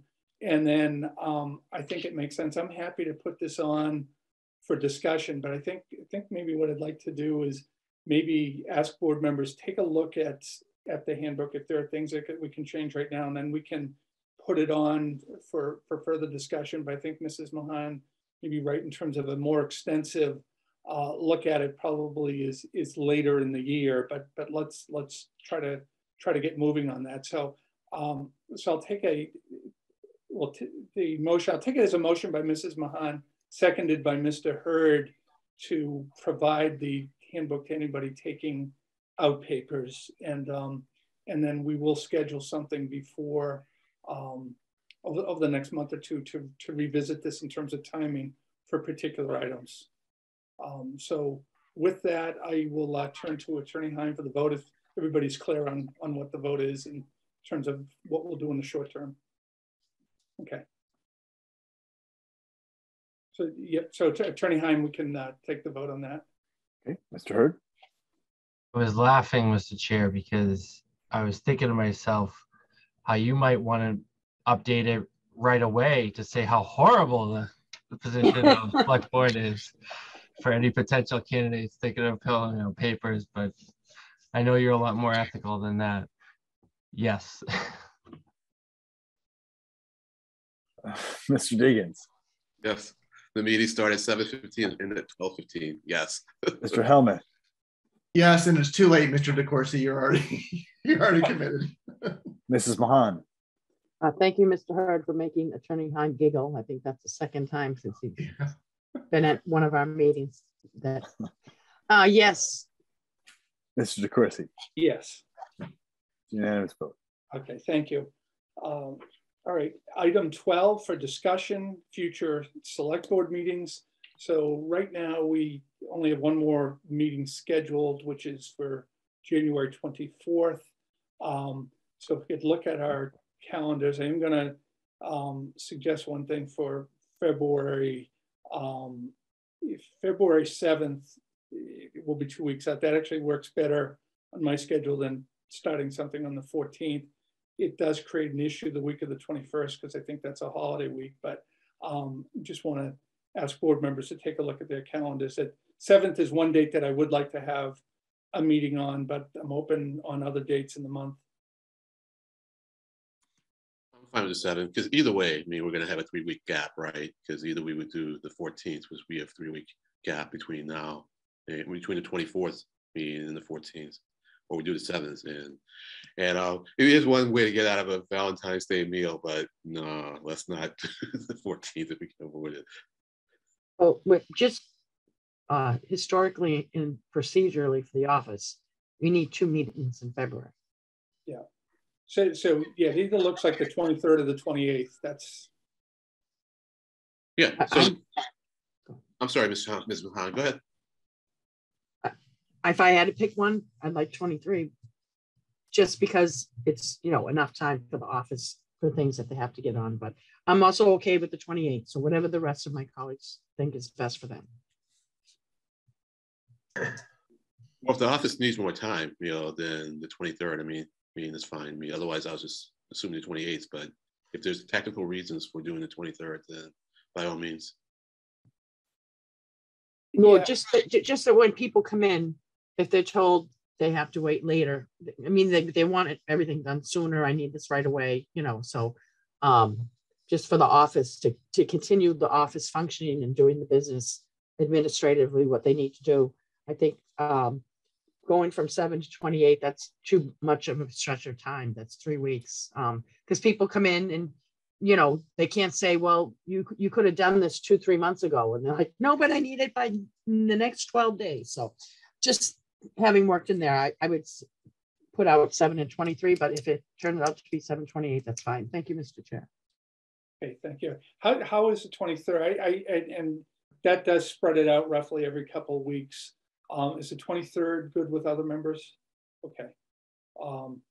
Now in March, I mean, we don't know, Attorney Heim is going to be updating us at some point in terms of what's on the warrant, what we need for warrant article hearings, and that will take up a lot of our work in March. I think right now we schedule 2 meetings and we see what the warrant looks like, and we may have to schedule more. So how does the 7th and the 21st look for March? Yeah. I mean, and I would say, let's be prepared, to do all the Mondays, because last year we ended up going, I think, like at least 6 meetings straight, because we had a pretty intense pretty intense warrant. And if we finish early, can get our report out early, I know that it would make a lot of people happy. Okay. All right. And I think at this point, I don't know if we need to do April. I think February and March, and we'll see where we are in mid-March in terms of what our schedule is. So it would be February 7th, February 23rd, March 7th, and March 21st. But with the understanding we may have to leave some nights open depending on how the warrant article hearings go. Good. Okay. Yeah. All right. So that's Ms. Maher has those dates. We don't need a vote on that, and that's what we'll go with now for our published schedule. Next is item 13, request for discussion of Black Lives Matter banner, Elizabeth Dray, Jason Street. Mr. Helmuth? Thank you. So I'd like to move receipt, but also, if depending on how my colleagues are feeling about this, but with the referral to the chair, I think that would be good to close the loop on the discussion. And I went back. I wasn't on the board when this was last discussed roughly a year ago, but I attended that meeting virtually at the time, and I read the memo. And I think that the memo that Mr. DeCourcy and Mr. Curo circulated, raised some reasonable questions that need to be resolved before action could be taken. And I think that a lot of this had to do with integrating what has become informal practice with the sign regulations for town hall that were adopted, several years ago. So I think there's some integration work and some thought that needs to go into this before the board, has an actionable proposal in front of them. So I'm also cognizant of the work that we have to do. And, I appreciate the residents' passion for this.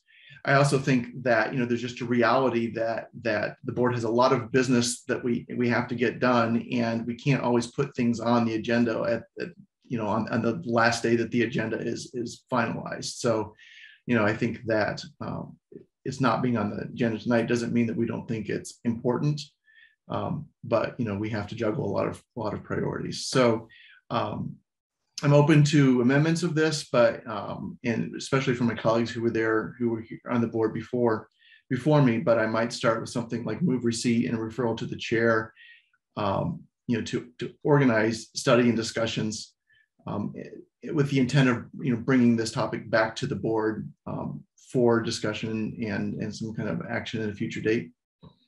Again, work with that, I think, in a way that you think is productive. Okay. Thank you, Mr. Helmuth. I'm going to go down the line here. Mr. Diggins. Well, I'll second that, and yeah, I'm fine with discussing, and I like, Mr. Helmuth's motion, and I could see how we deal with town hall as being one of those sections to maybe add to the handbook. So that's it. Thank you. Thank you. Mr. Hurd. Yeah, that's fine with me. I think just to clarify, I think the discussion to have is generally how we use town hall. Yes. Not a discussion specific to this request. And then I think once we come up with how guidelines for town hall, then however we handle this request and any similar requests falls into that line. Yeah, that is my intent. Thank you, Mr. Hurd. Thank you, Mr. Hurd. Mrs. Mahan. No questions. Thank you. Okay. Thank you. And yeah, and I think as Mr. Helmuth just clarified, I mean, that if I go back to the memo that we had discussed some time ago, there was discussion of development of a policy, and that's as Mr. Hood said, a starting point. So I'll support the motion as well. And I may look to create a subcommittee to look into this and report back to the board. So what I may do is put this on for either the next meeting or first meeting after that. And but if members are interested, if they could contact me, and then I will put it on the agenda and have further discussion at the next meeting. So on a motion by Mr. Helmuth, seconded by Mr. Diggins, Attorney Heim. Mr. Hurd? Yes. Mr. Diggins? Yes. Mr. Helmuth? Yes. Mrs. Mahan? Yes. Mr. DeCoursey? Yes. It's unanimous vote. Thank you. Now, new business, Attorney Heim. Thank you, Mr. Chair. I actually have a few items of new business I just want to raise to the board's attention. I'll try to hit them quickly. First, I want to let the board know that I engaged the Mystic River Watershed Association about CSOs. The town engineer and conducted a preliminary review of the current MWRA CSO reports. And I just want to thank Mr. Herron from the Mystic River Watershed Association for his willingness to share so much information and insight, which I think will be helpful for myself, the manager, the chair and vice chair, as well as others, including the Save the Elec Brook group in the coming days and weeks as we get ready for comments. To know that other board members, I should know that board members know what I'm talking about. Secondly, I just also want to note that there was an initial conference of council regarding the UGAR 40B matter, where there is both an applicant and a butter appealing the ZBA's decision, which I know is of great interest to members of the board and a lot of other folks. Attorney John Whitten, our special counsel, is representing the ZBA. And while there's not a lot to report right now, I just wanted to note for folks general information that it would probably take a long time before the matter goes to hearing before the HJC, and that there may be initial opportunity for some mediation, but as Attorney Whitten represented to the HJC, it's really important to us that the abutters to their counsel have a seat at that table. Third, I just want to thank my staff very quickly, particularly Peter Buckley, for his help in a long litigated case in which summary judgment was recently granted for Arlington Public Schools. And then finally, I also want to note that Deputy Town Council Mike Kenningham is joining the Civic Engagement Group on January 13th to talk more about warrant articles in advance of the closing of the warrant. I had the pleasure of joining the Civic Engagement Group at a previous session, so it's a terrific opportunity for folks to learn a little bit more about filing warrant articles and to spend some time with Deputy Town Council coming in. Thank you, folks. Thank you, Attorney Heim. Mr. Chapdelaine. Thank you, Mr. Chairman. Given the hour, I'll be very brief. First, I want to say thank you to the DPW for their great effort on Friday in addressing the snow removal, obviously working early morning and long hours, immediately responding to the storm, and then again overnight on Saturday doing more crosswalk clearing to make sure that throughout the Mass Ave corridor and Railway corridor, people could get around as easily as possible doing that snow clearing effort. So big thanks to the DPW, and at least the preliminary forecast says there might be more to come early next week. So we'll see what the future holds in that regard. Additionally, I did want to mention that in coordination with the chair, we did discuss bringing the goals back tonight, but as we looked at the agenda, I think we well predicted how long tonight's agenda would go and did not put the goals on tonight's agenda, but will plan to bring them back on January 24th for the board's consideration. And that's all. Thank you. Thank you, Mr. Chapdelaine. Mr. Helmuth. Thank you. No new business. Mr. Diggins. Thank you, Mr. Chair. And I'll say that picture on the town's website of the snow plows is awesome. And so they did a good job, and I like that picture a lot. And Mr. Heim took my thunder, and so I'm happy when the town council promotes something that I'm thrilled about, and that is the warrant article workshop. So that's it. Thank you. Thank you, Mr. Diggins. Mr. Hurd. No new business. Mrs. Mahan. No new business. Thank you. Okay. I have a couple of items. One, Mrs. Mahan and I and Mr. Chapdelaine attended the Long Range Planning Committee meeting last Friday. We have another meeting scheduled for January 28th with the news that Mr. Chapdelaine reported earlier in terms of the increase in lost revenue through opera funds that will change some of the figures going forward. The governor's budget is due to be released between now and the 28th. And we're still trying to develop consensus. The town manager does have a requirement to issue a preliminary, well, I'll call it a preliminary budget. It is a budget document on the 15th, and we're trying to help him with that process. But I expect that we'll have a further report probably in our first meeting in February as to how things are going on long-range planning. I also want to say on the CSO issue, I think board members received a copy of the report that MWRA issued in terms of the water quality standards. Attorney Heim referenced that.